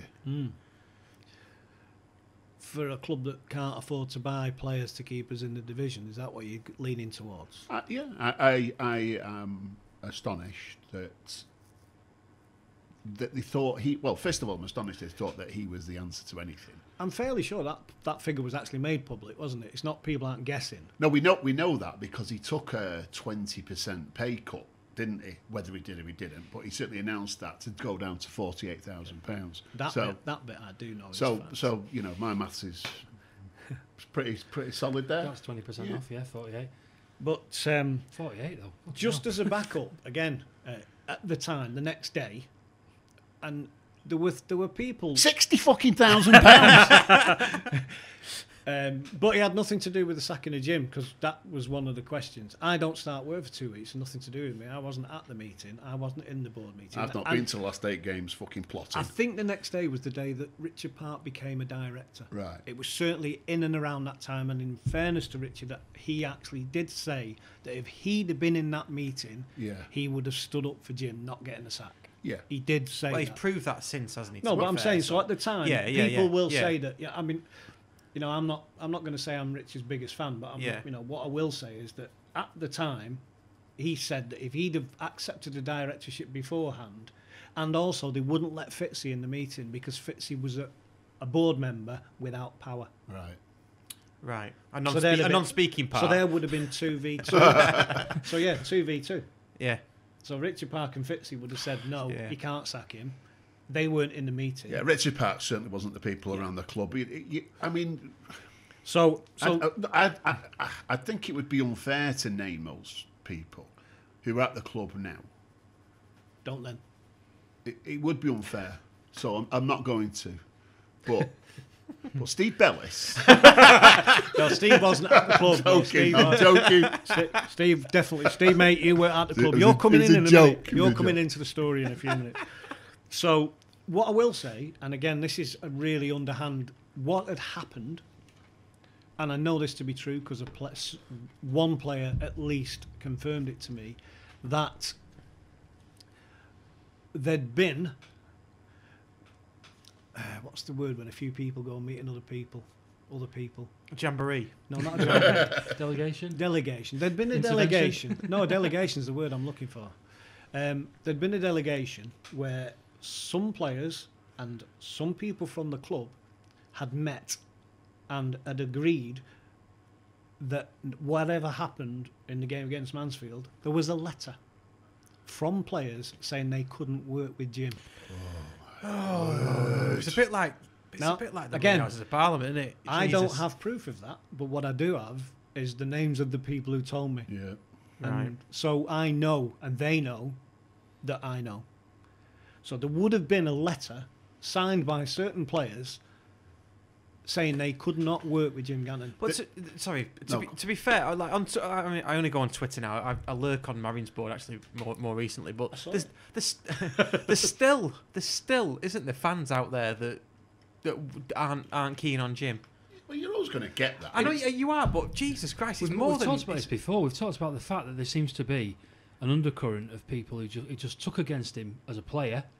They've taken against him as a manager, whether they're the same people, I suspect they are, and they just will never be swayed. So it was a hate figure as a player. Yeah, boo boy, to use the phrase that we always use. And you think there's no reason for it. He wasn't a particularly bad player. It certainly wasn't a bad player in 96, 97. No, bloody good. And yet there are people who have taken against him for whatever reason. And if the political scene from the last week or so tells us anything, it's people don't like to be proven wrong. Yeah. So if you make a judgment, whether that be Brexit, I'm not getting into that, but whether you make a judgment and you nail your colour to the mast, to then say, actually, you know what, I was fucking wrong about that, or I'm wrong about him. Some people find that climb down. I personally don't, but some people find that climb down too difficult to do, as if it's, it's like they're leaving themselves open. Well, I think during these dark days things, I've spoken a lot. Excuse me, about Jim, and I've spoken a lot. Not as much as me. But I feel I'm not coming down on either side. I'm not saying that this is wrong because I like Jim. I think this. I'm telling you this is what happened. Yeah. And if Jim came in here now, you'd be surprised. If Jim came in now, I think I could still just say to him, "Look, this happened, didn't it, Gaffer?" The thing about the letter, there's like an old saying in football: "He's lost the dressing room." It actually isn't possible for a manager to lose the dressing room unless the manager has lost the chairman. So if the chairman's right behind, or chairperson is right behind the manager, the players will fucking fall in line because they know they can't jump over his head. And to undermine the guy to that extent where somebody's actually said, look, you fucking put a letter together saying that you don't want the manager here. Not only is it a shocking way to treat an absolute legend of the football club, it's a shocking way to treat him, but it actually lets them players off the fucking hook. Well, the problem being is, like all of us, I'd heard that phrase so many times, but now I know how it happens. Yeah. Because I've seen it. You undermine the manager. Because, Jim, by his own admission, is a hard taskmaster. Yeah, there'll be lots of players out there who would gladly tell you that he was horrible to work for, and there'll be just as many who'll say, do you know what? It was brilliant for me. Yeah. So you get that in any job. If you're a manager, there's as many people dislike you as like you. Yeah. So you're not there to be liked, are you? You're there to get results. Yeah. So, but to witness that actually happening was incredible. But something even worse happens probably on the next page. Right. So let's turn over. So no, not ready yet. Okay. So in the next few days, Ryan and Spencer are in the office talking about potential managers. Now, I think you might remember... You mean they didn't fucking have... Just a minute. I think you might remember that just a few minutes ago I said... £60,000, you know, Dave. Did I not fall say into to your you pocket. that a couple of minutes ago that Ryan doesn't start work for 2 weeks? Anyway, you know, can I just say to all the listeners, that was actually a genuine fucking hell. They didn't have a... You didn't know about that, did you? Oh, no. So they were talking about potential managers. Now, to clear that one up a little bit, they already had somebody in mind, but it wasn't anybody that we knew. And they were talking about this particular person, and Ryan knows this and Ryan knows that, and I know Raymond Verheyen and this, that, and the other. But never in my wildest dreams did I think that he would come up with somebody that we'd never heard of. So, of course, Lordy takes the next game, because Lordy's back. And we won 2-0. Can I just against Newport, I think, was it? Can I just say at this point as well, we didn't get Lordy on last time because he said he was poorly. So I did want to ask him how many times he's left and come back to the club. We'll come to that. Well, unless you've got the figure, No, I haven't got the I'll figures ask him. yet. I'll ask him when he does come on. I will ask him. So Lordy takes charge of this game, and we win 2-0. And I think could have been, I don't know who we beat. Anyway, we beat somebody 2-0. But there was a 2-week gap till the next game, so we didn't have a game the following week, and it wasn't called off. We just didn't have a game. So in that respect, they planned that well. So they're talking about potential managers. And we've had a few people apply for the job. And Gary Brabbin rings me up and said, I'm on a coaching course, but you've got my CV, haven't you? Will you chuck it in? So, and he'd been out of work since he'd left Luton. He'd got to the playoff final and, didn't quite get there, but got him to the playoff final. Yeah. And so I put Gary Brabbin forward because I thought that set of players in there, knowing what I know and what I've been told about this letter, he's exactly the sort of manager they need, because they wouldn't fucking put a letter in front of Gary Brabbin, let me tell you that. Ex-county as well. Yeah, so only for a short period of time, but still, one of Danny's signings. Yeah. So anyway, so he goes on the list, and unbeknown to me, Bogey's on the list, but they tell me, oh, we're going to interview Ian Bogey, so I'm thinking, well, we don't need to interview anymore. There's two really potential good managers. Bogey's got a good record in this division, took Gateshead up. Brabbin's prepared, he took Gateshead up to that division, I should say. And I remember, I know it sounds really crass now, but I remember saying, the interview, let me tell you that bit, the interview's Brabs. So Brabs rings me, and I can't do his accent, I'm terrible at accents, and he's going mental on the phone. Apparently, that pair of idiots who've just interviewed me, he said, I've ended up interviewing them. He said, what they know about football, I've left in the boot of my car. He said, like, they're a pair of fucking clowns. He said, I'm not getting a job.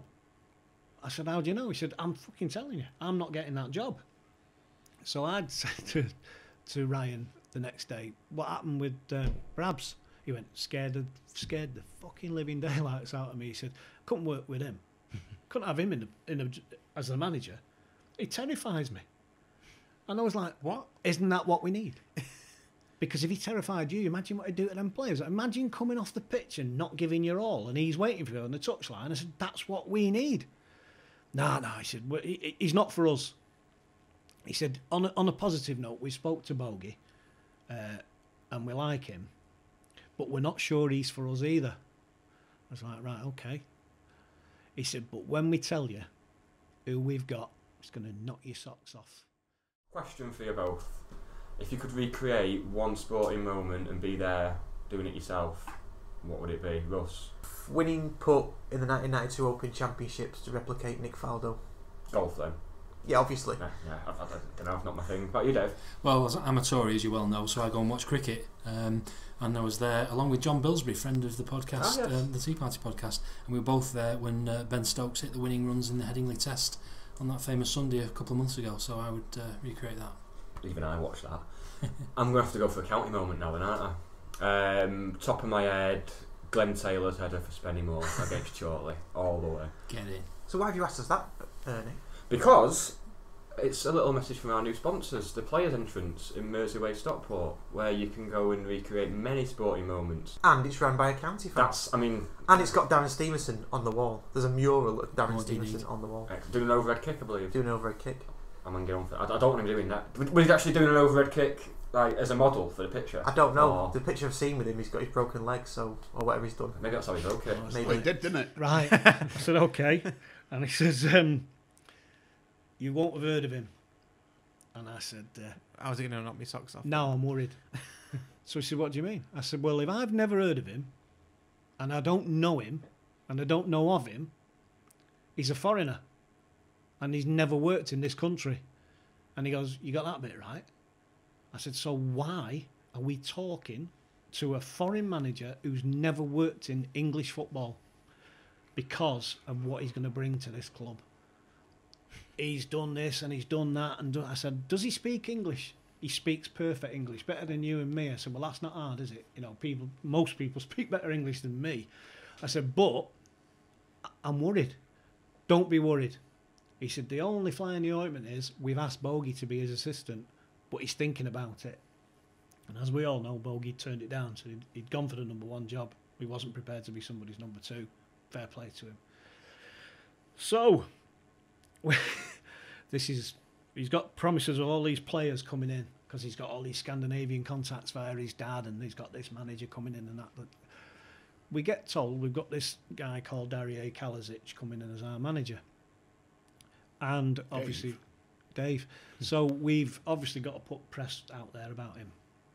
And I got a phone call from a gentleman in the press who said to me that the word going round the conference, National League, whatever you want to call it, I think it was still conference then, was that there's only 3 relegation places left now.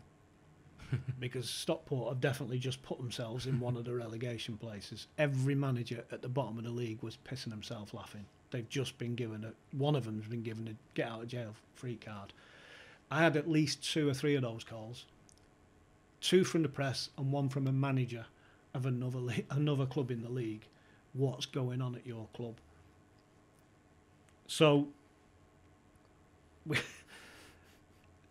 Darrier turns up.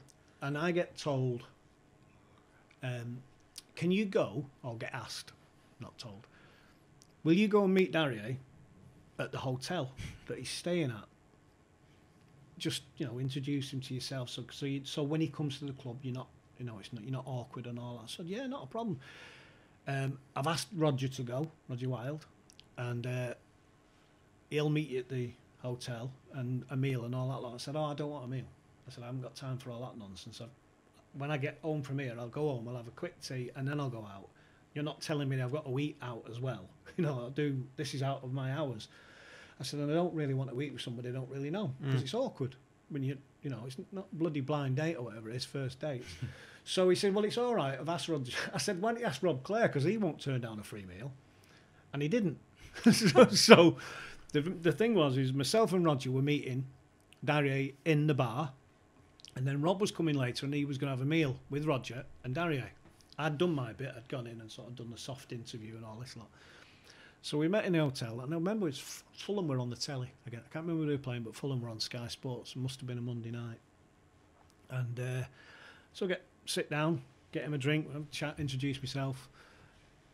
A bit of soft talk. Have you got a family? How's your kids and all this lot? And I said, so have you got kids? He said, yeah, I've got two boys. I think he's got 2 little ones. I said, right, so when are they joining you? So he says, they're not. So I said, oh, right. So you're still together as a family? Oh, yeah, very much so, my wife and my 2 boys. And they're not joining you? No, I'm only here for 3 months. £10,000 a month. Yeah. £30,000 he was paid. I'm only here for 3 months. So that's £60,000 for Ryan, £30,000 for this fucking idiot. So I've nearly fallen off my chair here. Hang on a minute. We've just sacked Jim Gannon, club legend, kept us up last year, probably going to keep us up this year without any real issues. And we sacked him. We brought in a manager who's never seen a non-league game football at any level in this country. He doesn't know players from bloody Parsons, he doesn't know anything. And we brought him in, and he's only here for 3 months. And I'm like, wow. And don't forget what he's going to bring to this football club. That's how it was sold to you by Ryan. Oh, yeah. So I said to him, so when you say you're only here for 3 months, that's obviously till the end of the season. Oh, yeah, I won't be here next season.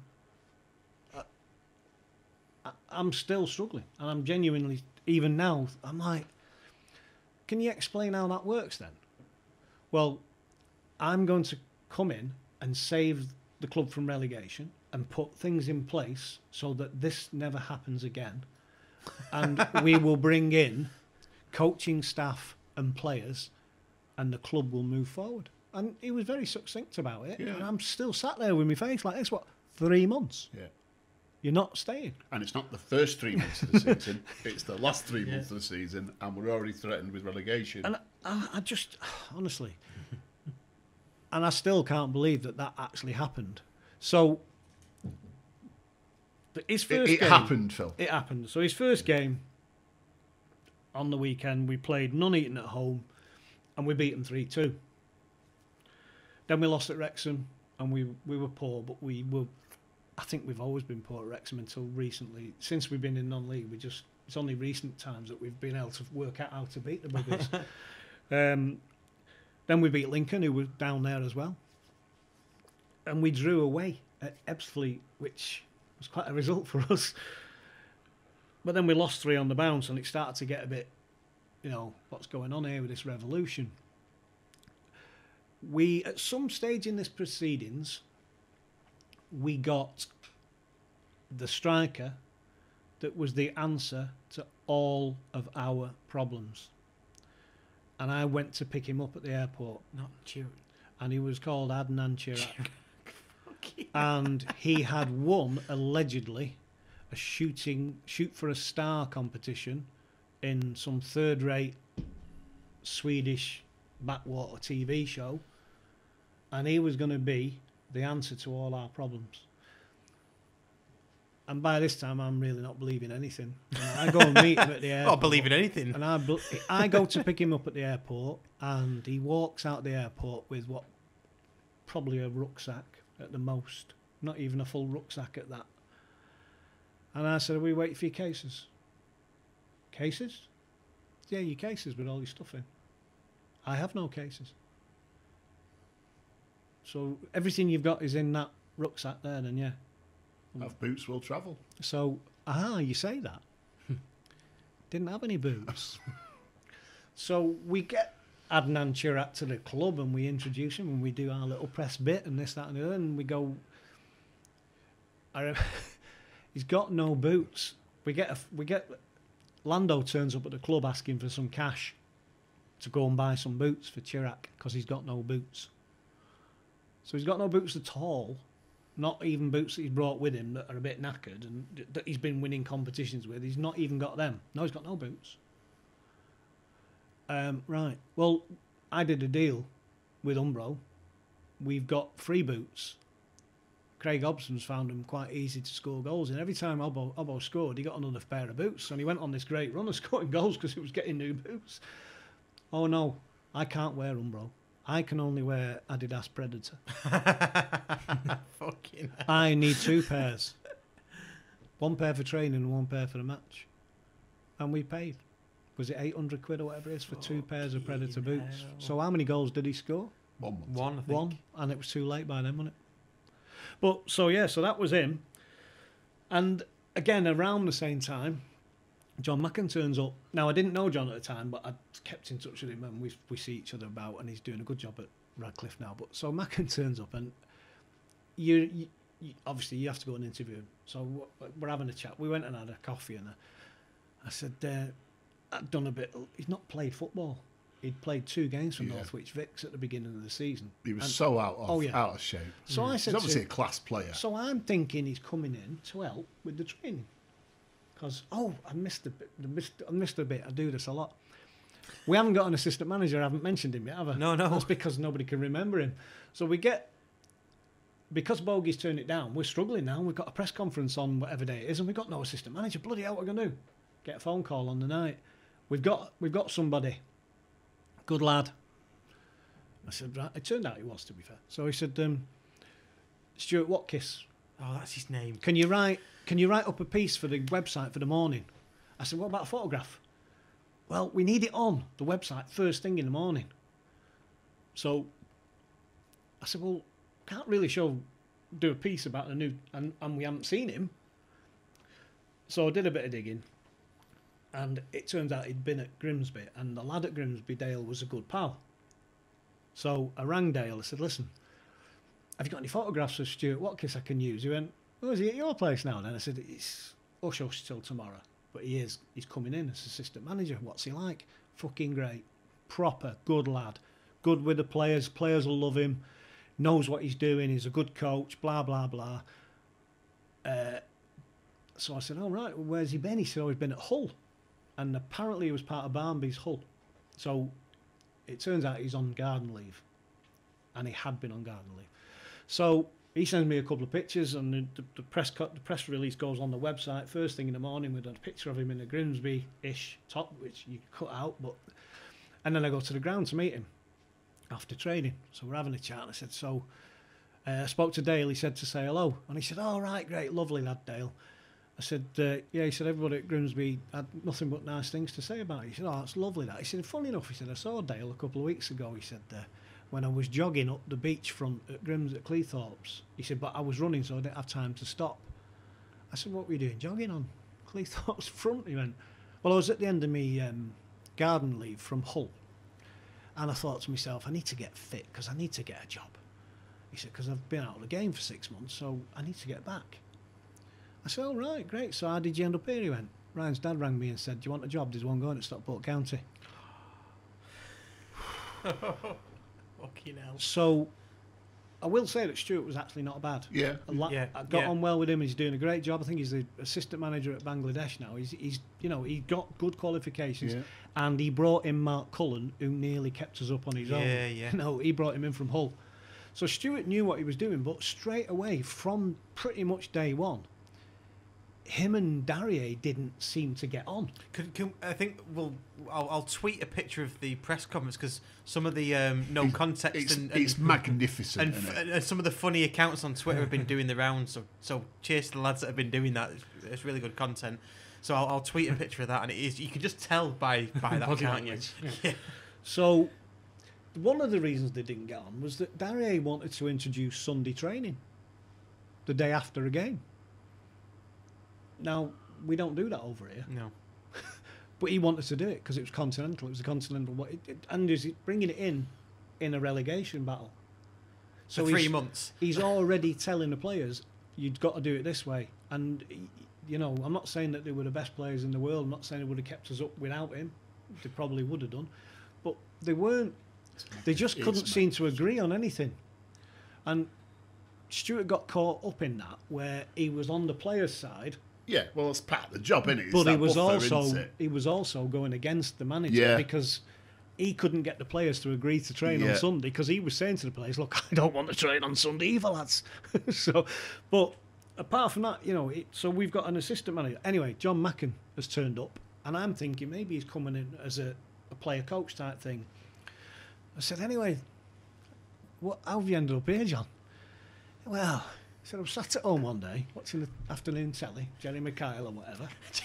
Jerry McKyle. And he says, and I get a phone call off Spencer Fern. Right, John, got your number off such and such body, what are you doing? So I'm not doing anything. He said, we're looking for a striker.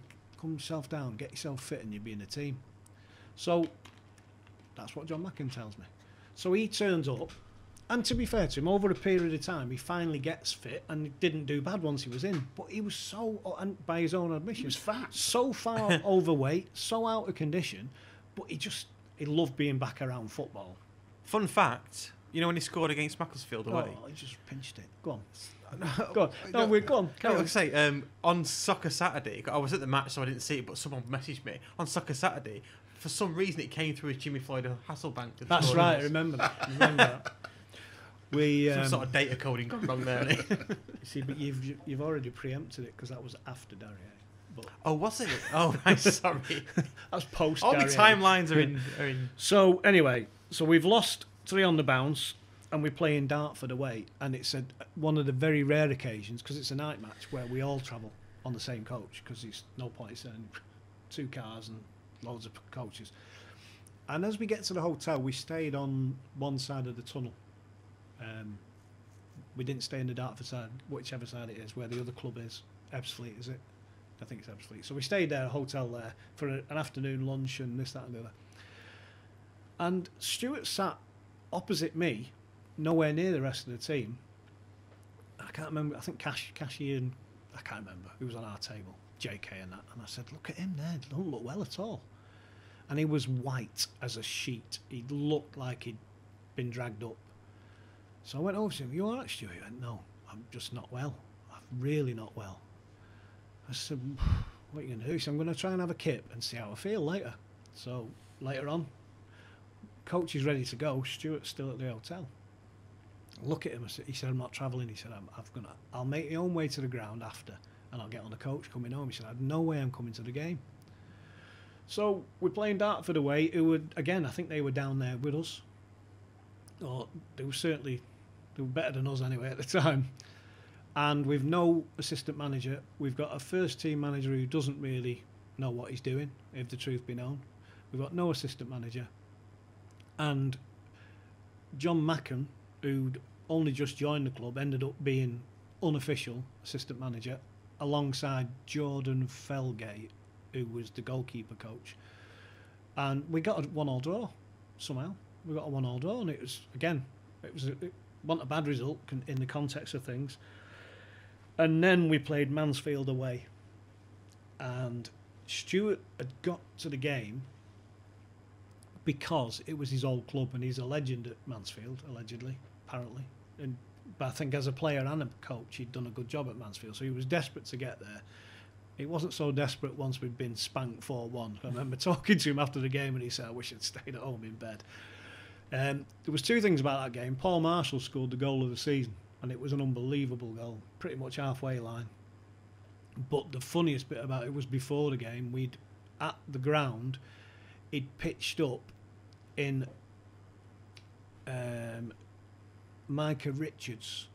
Marshy was at City as a kid, so he'd remained friends with people like Micah Richards and people like that. He'd turned up at Edgeley Park in Micah Richards' Bentley for a game in the 5th division, and he'd parked it right outside the ground, and I'd said to him, are you leaving that there? He said, it's not mine, yeah. I said, it won't be yours when you get back either. I said, that won't be there when you come back. You can't just park it on double yellows anyway. But anyway, so it turned out it was Micah Richards' car. But yeah, he scored a great goal. But we lost 4-1. And the next game was the really, for me, the season-defining game. We go to Barrow midweek, and we win 2-0. I think Mark Cullen, I think he got them both. The funny thing about that night was Danny Rowe, big Danny Rowe, Sean McConville, Danny O'Donnell, possibly one other, were all playing for Barrow. And that was the night when McConville got all the stick about being in the money. And we beat them 2-0, and we beat them fair and square. And it was easily the best performance for a long, long time in a county shirt, for many of them. And so you think, oh, things are turning again. Mm. And we play Braintree at home on the Saturday. And I don't know how long before the game, but not long before the game, I see a few of the players who played at Barrow still got the jeans and t-shirt or the tracksuits on.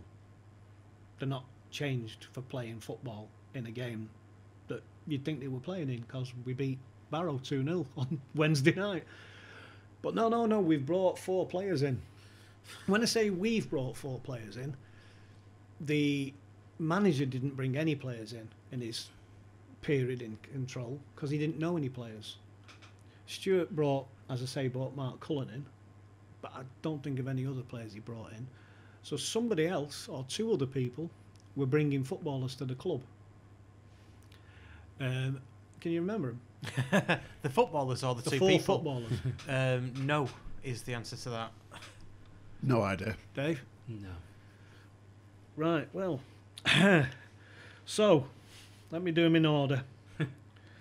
Javan Vidal. Oh yeah, remember him? He'd been at City as a kid. He'd been playing in Greece. Well, when I say he'd been playing in Greece, he'd been in Greece. Yeah. Actually, I don't mean a musical. He'd been in Greece and not played any football. Trying to get trials and things like that. He was atrocious. So there's another one on him. So he comes in, straight in the team. Lee Bullock, who we brought in on loan from York, and in fairness to Lee Bullock, actually was good for the rest of the season. Had a lot of time for Lee Bullock. He was a model professional. He'd been told by York he wasn't part of their plans. He'd gone on loan to another club, and he gave us commitment, and he was a decent player. So we'll give him a tick. Kieran Charnock on loan from Fleetwood Town, who again, mostly was good for us at that period of time. Yeah. Straight in the team. Conference North player though in the end, I think. So 3 players straight in the team. Yeah, but Fleetwood were a football league club. I know they were, yeah. But as it panned out, I mean, for but at that period of time, we're in the conference, and it's better than what we've got because we're struggling. Yeah. Anyway, so he's sort of a tick. I'll give you that. He's not a full tick. He's a sort of. And then we had this former superstar called Danny Schofield, who came in on loan from Rotherham United via Spencer's contacts, because Spencer's got lots of contacts at Rotherham United. And Danny Schofield, apparently, he's on £2,000 a week, and we're getting him for £1.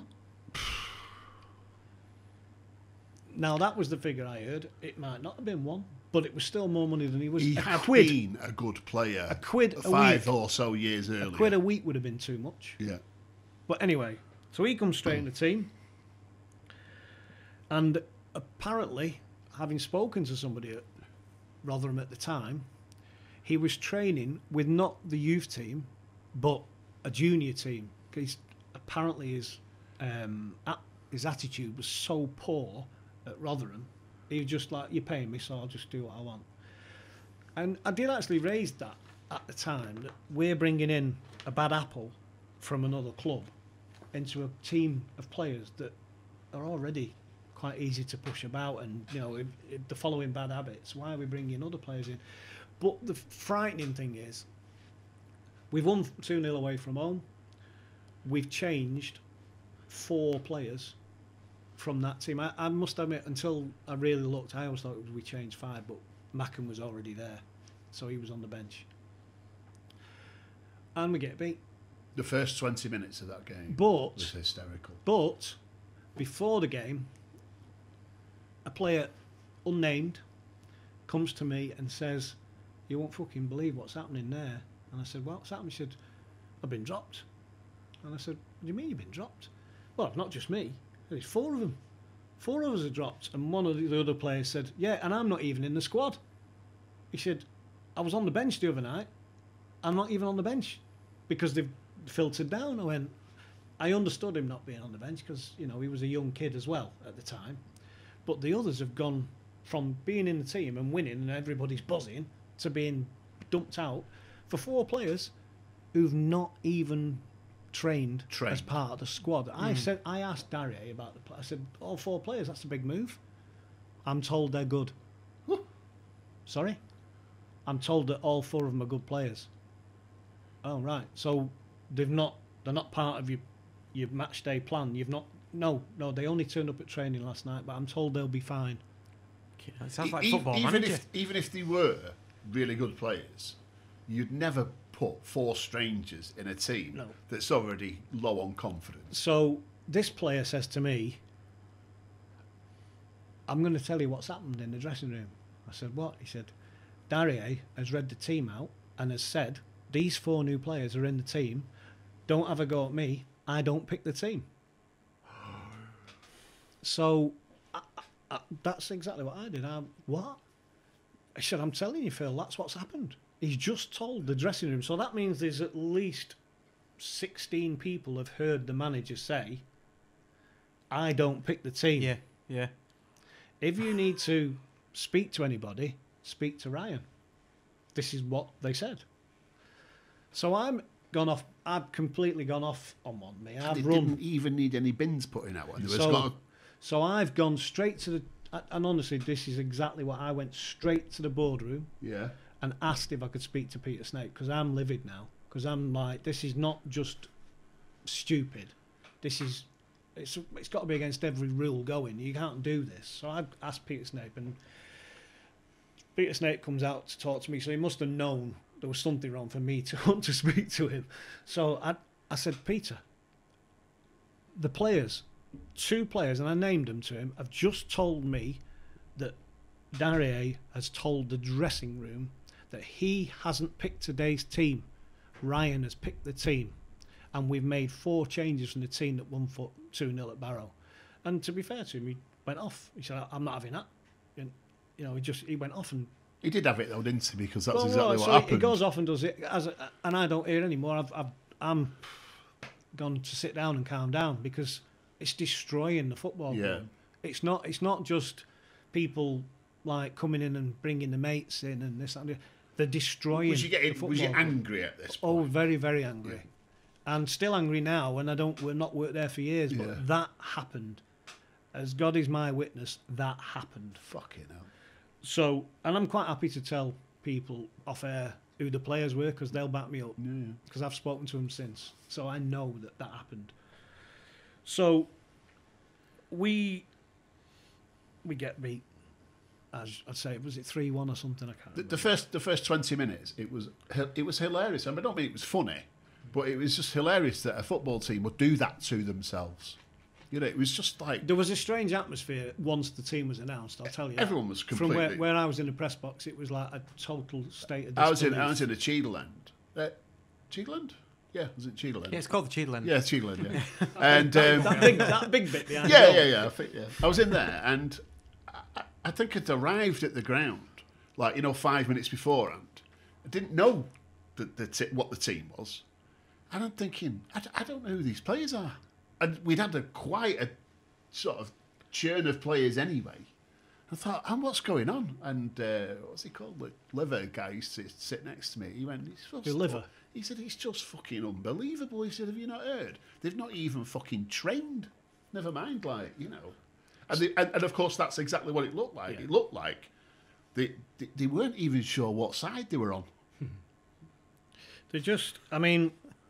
I spoke after the game and asked Peter Snape what had happened. And I said, did you speak to Ryan? Yeah, I did. I said, and what happened? He said, he denied it. Oh, well, that's all right then. And that was it. There was a denial. What can I do? I can't prove it. Well, you could go and ask any one of those 16 players in there. That's the manager. But anyway, so that happened, and we got beat.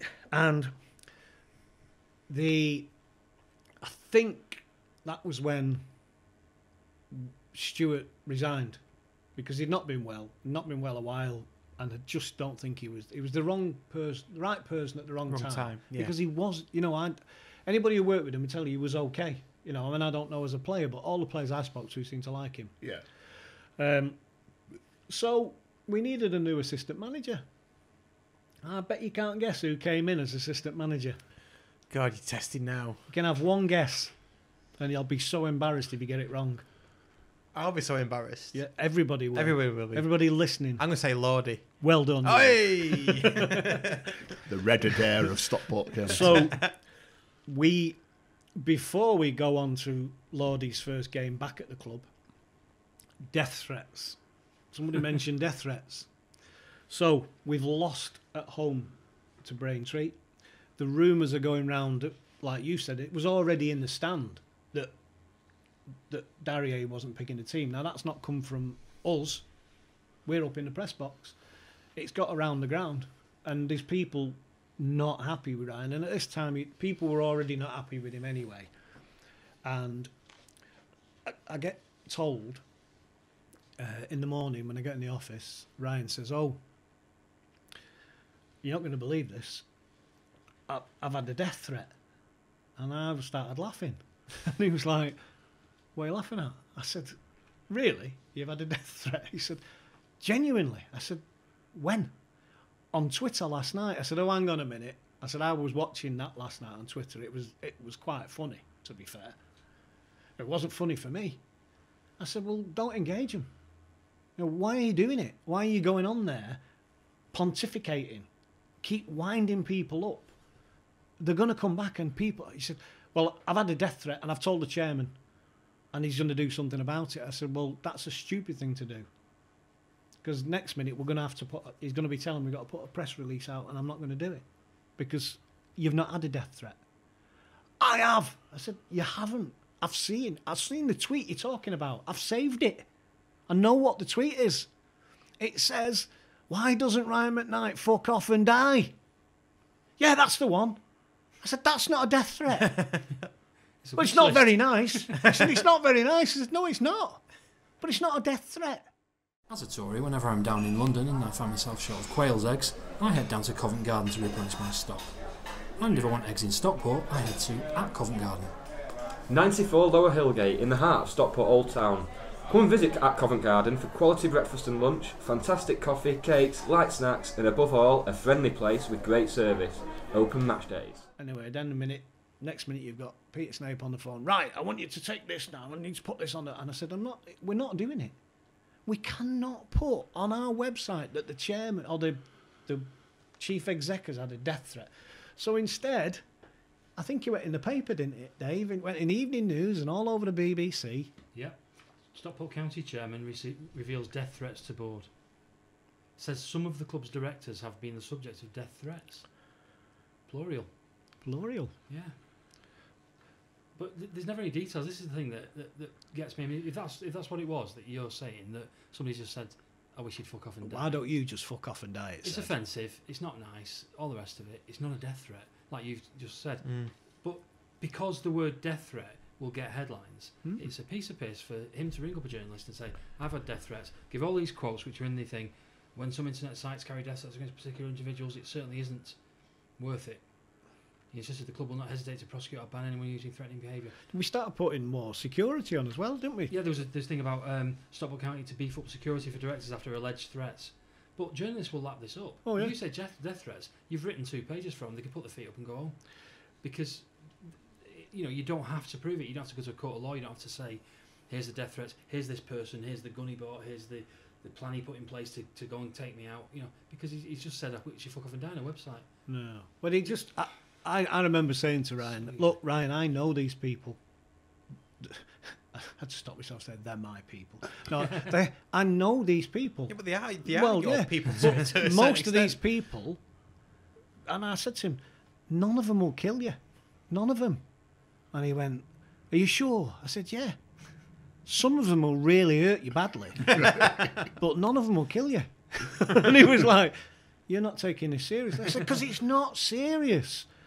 But unfortunately it was, because next minute it's all Sky bloody News and everything. To be honest, there's 2 ways looking at this. It's either someone being cynical and thinking, oh, you've dropped a clanger there because I can now go to the press and I can hammer you because of these alleged death threats. Or, the other alternative, he genuinely thinks they were death threats and was genuinely worried, in which case, what was he on again? How much money was he on? Still on £60,000. And he's as dumb as you like to genuinely think that. So he either genuinely thinks that and is dumb, or he doesn't think it and he's being cynical.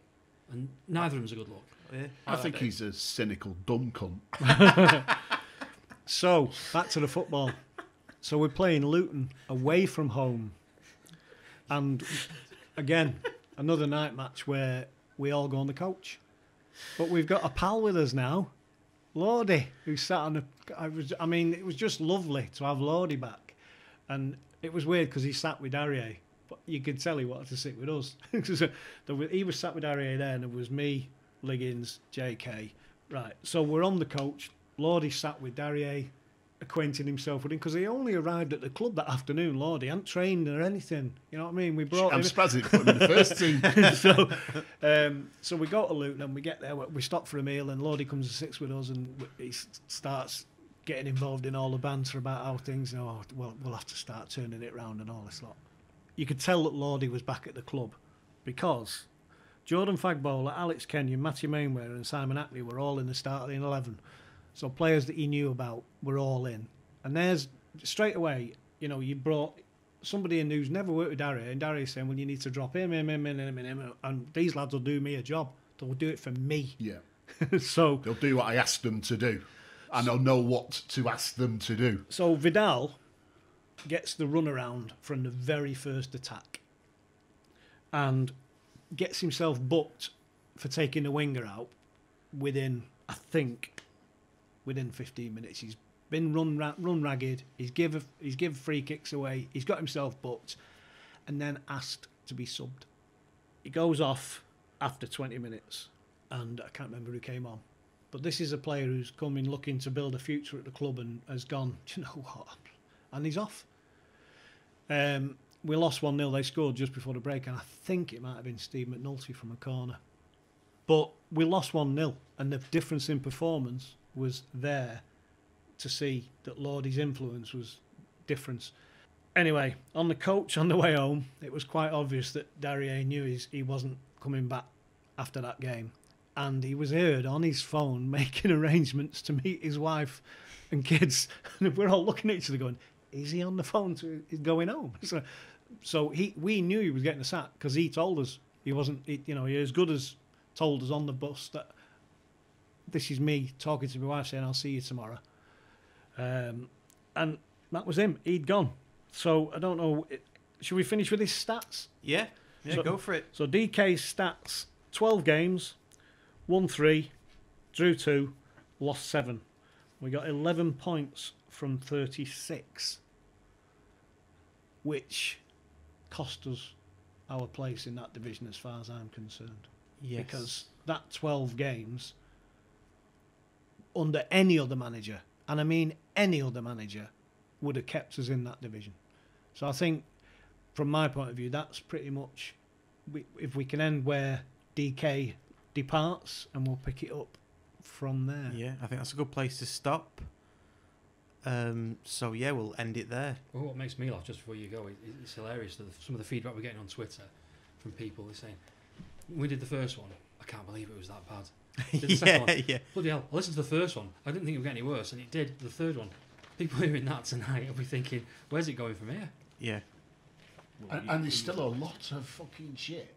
Oh, before we get to the end of this season. Yeah, I mean, I think we've got 7 games left. Yeah.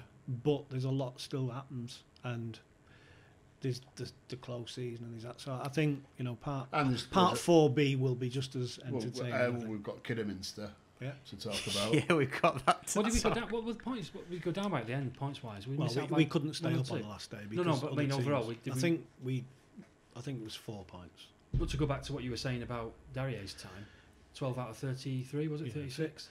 But we'd have got those 4 points there easily, like you say, with any other manager. I genuinely think that because we drew with Gateshead, then we had to beat Kidderminster, who were going for the title. And Gateshead had to lose, but I think Gateshead won anyway. Yeah, I think one of the other teams did as well, didn't they? But yeah, I mean, as I say, those 12 games, and in all honesty, that change of team from Barrow to Braintree, no team that's struggling gets an away win 2-0 and then changes 4 players. Crazy. No. I'll tell you the theme that's coming out to me across all these podcasts. I knew a lot of it anyway through talking to you beforehand. But this stuff, that's new to me, is the self-inflicted nature of every single thing. Yeah. It's so self-inflicted. You didn't have to do that, but we did. You didn't have to do that, but we did. At any point, if you'd have not done one of those things, we would have been different, probably. Yeah. Part-time. And I've been saying for a long time, these are not bad people. They're just shit. Can I just throw a little positive in? Right. Around the Christmas period. I know well, I was going to end on a positive and play some Christmas music. Well, around the Christmas period, which was before Darrier, obviously, the big shop was going so well, thanks to Mr. Cree and other people that had come back on board. I was approached by Umbro as being next season's kit supplier, and I knew the guy from Umbro, and I said to him, "Well, what have you got to offer?" He said, "Well, your kit deal's coming to an end, isn't it?" He said, "How's about we give you some stuff to put in the shop for Christmas as a tester?" So me and Lando, we go to the Umbro place, and they come up with this. They show us this.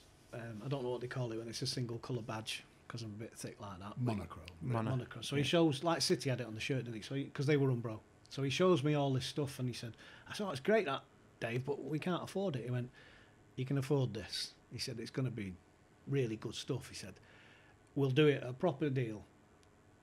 but we'll need paying up front. And I was like, oh, Dave, you've just blown it out of the water. So I ring the late, great Mike Hopper from Help the Hatters, and I said, Top man, by the way. I said, Mike, I really need your help. He said, how much? And I said, I need a lot of help. He went, no, how much money? I said, you know me really well, don't you? He went, what is it? So I told him, said, I can get this kit off Umbro, and they'll put it in the club shop, and it'll fly out. And then we've got a deal with Umbro in place for next year. I can't remember the exact figure, but it was a couple of grand. It wasn't just pennies. So we bought managers' coats, polos, hoodies, little nice tracky top, lots of stuff. It was really good quality stuff, but it was all leisure wear. It was nothing to do with the kit, because we didn't want the guys who were still doing the Nike kit to get. So I don't even remember, when you walked in the big shop, it was all on the left, and they were really smart stuff. And we made, I think I'm quite happy to say that we made 50% on everything, because we got such a good deal from them. They were really looking at getting our long-term deal. So they cut the cost of everything. And I'd asked Spencer if I could do it, and he said, no, we can't afford it, and that's why I rang Mike Hopper. So anyway, after Christmas, Spencer comes, we got a game at Christmas, whenever, it must have been the Hyde game. Spencer comes in the club shop, and he's looking at what's left on the rack of the Umbro stuff, and he goes, I thought I told you not to get this. I said, yeah, but he said, I told you, we can't afford to be spending money on stuff like this. I said, it's already paid for. So he said, what do you mean it's already paid for? I said, that's the second lot. What? I said, yeah, I borrowed the money off Help the Hatters for the first lot, and we sold it all, and we ordered another lot, and I paid for it up front with the cash that we made off the first lot, and that lot is already flying out. And if you check the till receipts and all that lot, we're making a lot of money on just on the Umbro stuff. It's flying out, and I see people still wearing like the manager's coats and stuff like that. So we made, from, I think I said it last time, the previous 2 seasons, the profit from the club shop was about 250 quid for 2 seasons. The deal was that poor that the club actually made 250 quid profit over 2 seasons. I've got the figures, so I know it's true. I know I'm jumping forward a bit, but that full season of having the big shop with Umbro and all the other things, we made £24,000 profit in 1 season, because we had people in there who, not just me, people with ideas, people like Steve Cree helping us. So it wasn't all doom and gloom. It was just doom and gloom where football was concerned. But even the club shop, in the next episode, you'll find that changed as well. But so, sorry, just to finish off, it's always been a bugbear of mine. When we was in the cubbyhole or whatever we call it, the rabbit hutch. It's, you know, to have the pictures up taken down by sail sharks in the ground. All the pictures were taken down, weren't they? And be put into that little cubbyhole, and then. I think we talked about it on another podcast, but yeah, just to get back into that big shop, for me as a fan, that's a massive thing for you. It's like a big statement, isn't it? You've got your ground back, you know. I mean, it was a great move, and you know, I am going to big myself up. It was me that made it happen, and round of applause. But no, you know, it wasn't. I made it happen, but then everybody else contributed, and as I say, people like Steve were brilliant. Okay, so we'll end it there. So Ryan's still at the club. Darrier's just been sacked, or been let go, or whatever it is. I think he got sacked. I think it says that. Came to the end of his 3-month contract, didn't he? Right. No, he didn't. No, he didn't. So I think we'll leave it there. Okay. And we'll wish everybody a happy Christmas, even though these are dark days. They're not that dark. We're still alive, aren't we? We are now, yeah. So thanks for your, and we'll come back in the new year for Dark Days Part 4B. We'll call it whatever. Whatever. We'll call it. All right. Cheers, everybody. See you now. See you. Welcome to Scarf Bergara War, proudly sponsored by the Players Entrance at Covent Garden Cafe and the Royal Oak Edgeley.